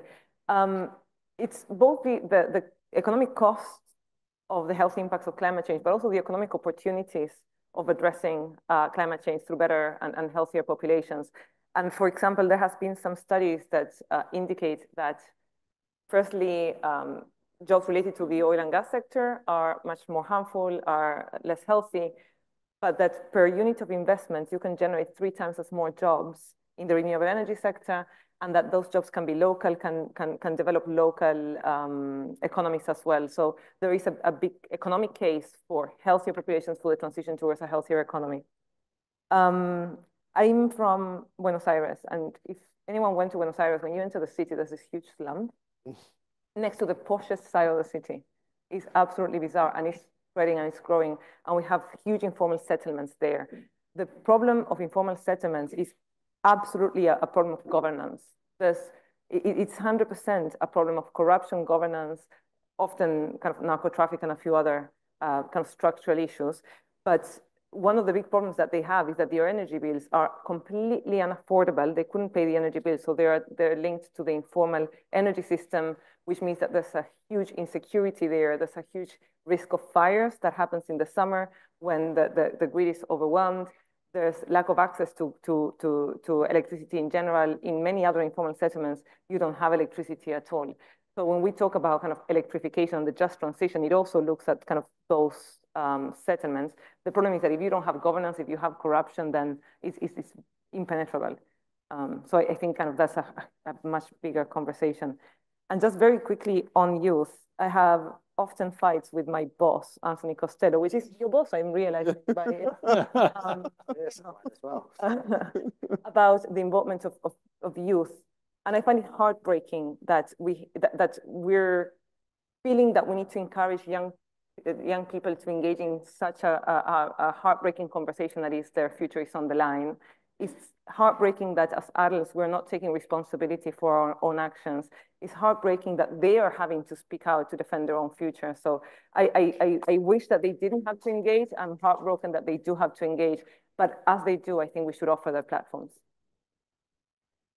Yeah, just say on the youth thing, I think there is already a lot of youth engagement. I've done some work with the Natural History Museum who do, they organize with different youth groups. They organize a week called Generation Hope, where they bring in different youth activists to meet with different, it might be climate scientists, it might be health practitioners, to discuss some of these issues so that they can take that into their work. So I think absolutely it is. And I think the other point of mentioning that is the point about it can't all be the health sector. And actually it's not. Like, there is a range of different actors within society that are thinking about like health and climate change. I think it's a really important point in terms of the inequalities, the global inequalities, the historic role of these things. And Marina earlier mentioned issues around litigation, around loss and damage. And I think absolutely, you know, one of the things that is absolutely needed is a transfer of resources, a transfer of funds from global north to global south to help that just transition, to help support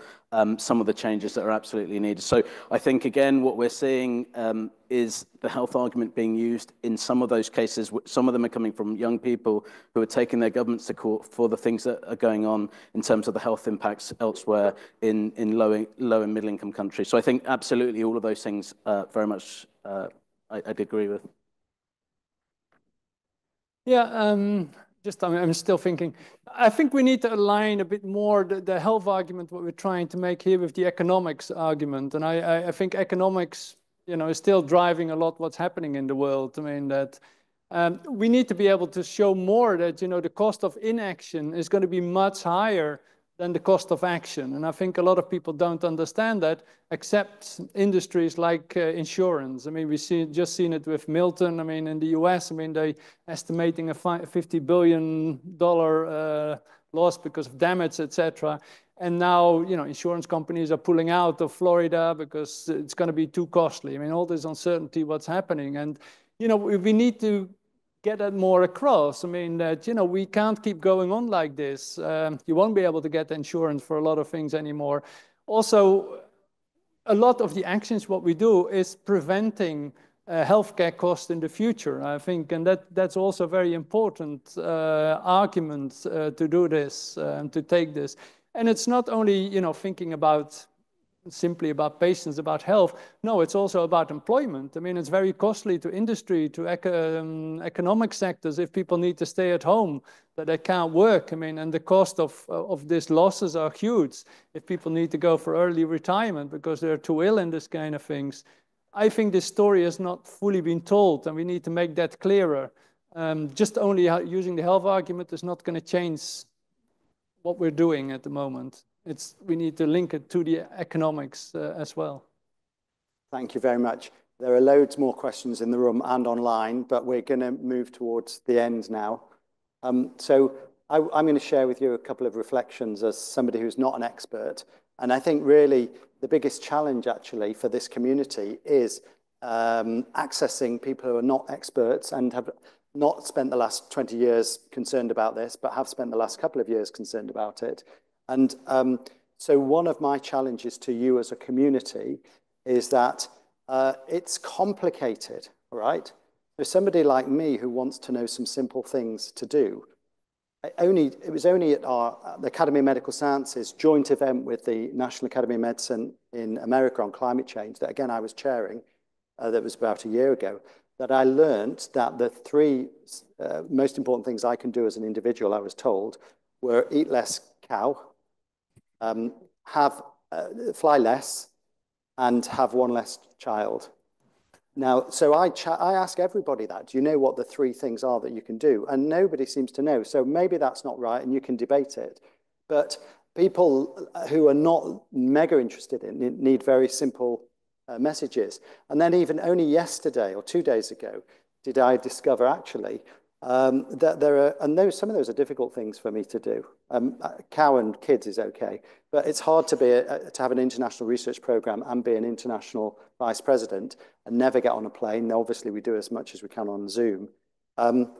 But only 2 days ago did I discover that actually something really useful I could do is change my bank and write to the bank manager or the central bank telling them why, and change my energy company and tell them why. So, I mean, I don't want to be arrested or thrown off the GMC register for my activities in this space. But I think, you know, people need very simple, clear messages, and those are not coming through. I'll stop proletizing now and ask. I don't know, I have the option of giving each of you one sentence before we go to Richard. And if you'd like it, and this one sentence will just be, we challenged the speakers. We've heard lots of negative things over recent years, and people are beginning to understand there's trouble. Some people are telling us, someone told me yesterday, it's too late, forget it. But we challenged the speakers with talking about positive things that we can do. So would you like to finish with a sentence each on the sort of one message about something that we can do and should be doing it? And then we'll come to Richard for his closing comments. So we'll start with Maria.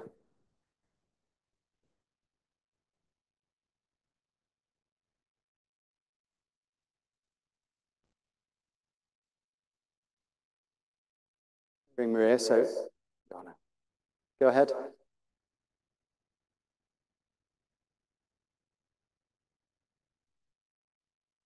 Apologies.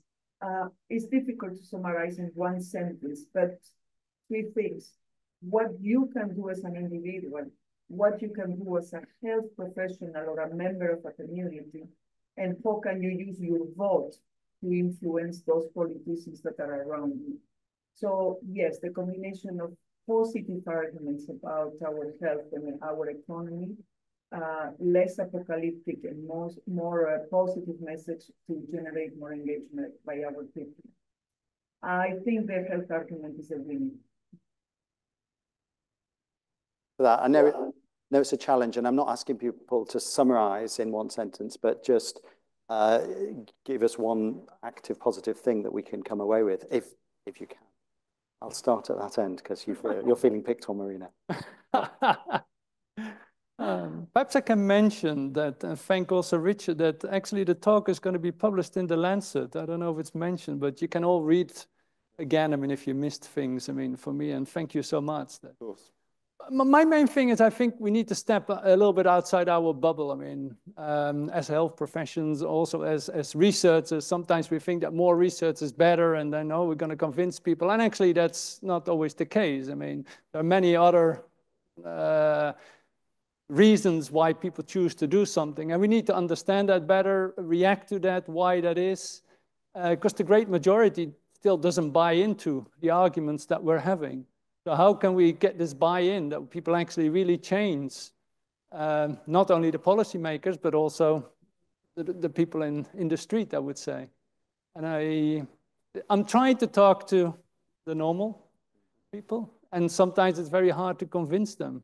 And I wonder, why is that? I mean, that it's such an important topic. I mean, why don't you think, why don't you care about your children? I don't agree with the children argument, by the way. Our population is going down, and that's a shame. Maybe the end of society, I think, if we go down too quickly. So. I'm sorry to that, because I actually adopted 2 kids when I worked overseas, so I thought that put me in credit. Okay. Meant I could eat lots of beef burgers. Yeah. Yeah, I'd say in one of the slides earlier, there was that triangle of political will at the top, and I guess I'd push to say that there isn't really such thing as political will. What there is a series of political processes and actions that we can take. So thinking beyond the notion that the problem is political will, but thinking about what are the actions I can take that might be direct, that might be indirect, and responding to some of the things that we see in the news as health practitioners. Thank you, very clear. Tom, you stole the one that I generally use, is one about the bank. So I'm going to use another one. And this comes from a conversation that I had in a cross-party parliamentary meeting, where a conservative MP told me that he was absolutely for climate action, that he absolutely understood the urgency, and he was for everything we were saying, but his constituents wrote to him every day advocating against climate change interventions. So write to your MP. Like, don't underestimate the power of them receiving a whole lot of letters from you, asking, and with your authority as health professionals, many of you are, tell them why. Thanks. That's again, that's easy. Anyone can do that, and encourage your friends to do. Also, if you don't mind, for the sake of people who are new in this space, like I am relatively, I just want to explain that the business about writing to your banks and energy company is because they make choices about whether they invest in green investments or dirty investments, and so they need to know why you are changing. But Richard, you've got the simple task now of just. I've been watching for the last half an hour the drinks being assembled at the very back, so I don't want to take up more of your time. But look how far we have come in a relatively short time. When we published the first commission on health and climate change and had on the front cover that statement about climate being the greatest threat to global health in the 21st century, when we launched that, a lot of very senior people didn't like that message. Very senior people in the medical profession who thought it was an exaggeration, that we were exploiting fear, that we hadn't got the evidence right, that this was not science-driven. And now look, we have won that argument amongst ourselves. I've just come back, sorry, it was only a 1.5-hour flight from Berlin. There was the World Health Summit. 3 days of discussing the future of global health.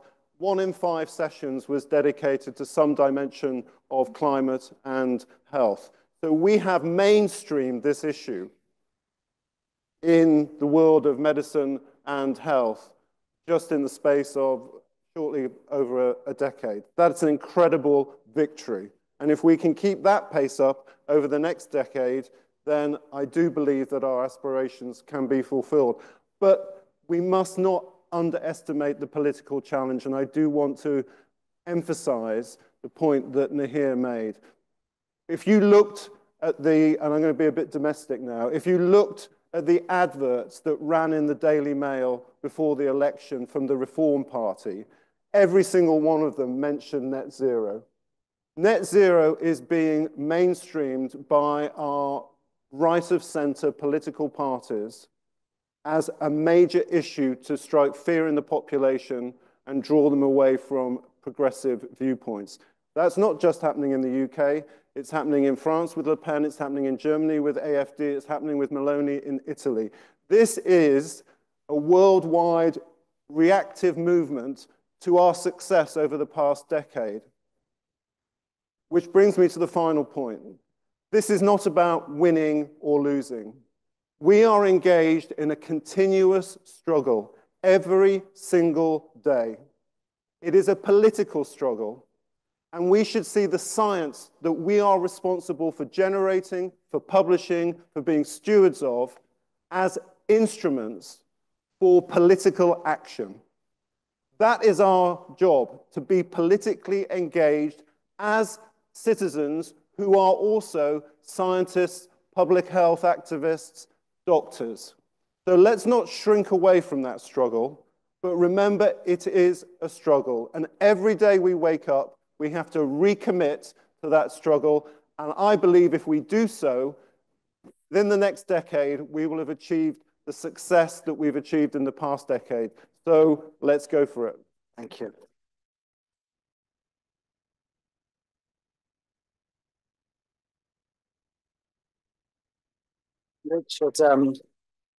Richard, thank you for finishing on a positive message. I know I can always rely on you. I'd like to thank Richard and the Lancet for supporting this joint venture. I'd like to once again thank our speakers, Mark, Marina, Maria, and Niheer. Thanks to the Academy of Medical Sciences team for putting this event on. And just a reminder that you can watch the live stream recording, which I will be doing because there's such a lot of great ground covered. There will be the publication in the Lancet of the commentary of the article that you've written. There may even be, there's been a lot of talk about health. I'm hoping someone will take a photo for me now that I can then, they'll send it me that I can use. We've talked a lot about healthcare. There may even be something in the Lancet letting everybody know about the Royal College of Physicians of London Green Physician Toolkit. But now, as a reward for all of you for your great work, but not for the panel who need to stay for a couple of photos as a reminder, please go and have a drink. And thank you very much for coming.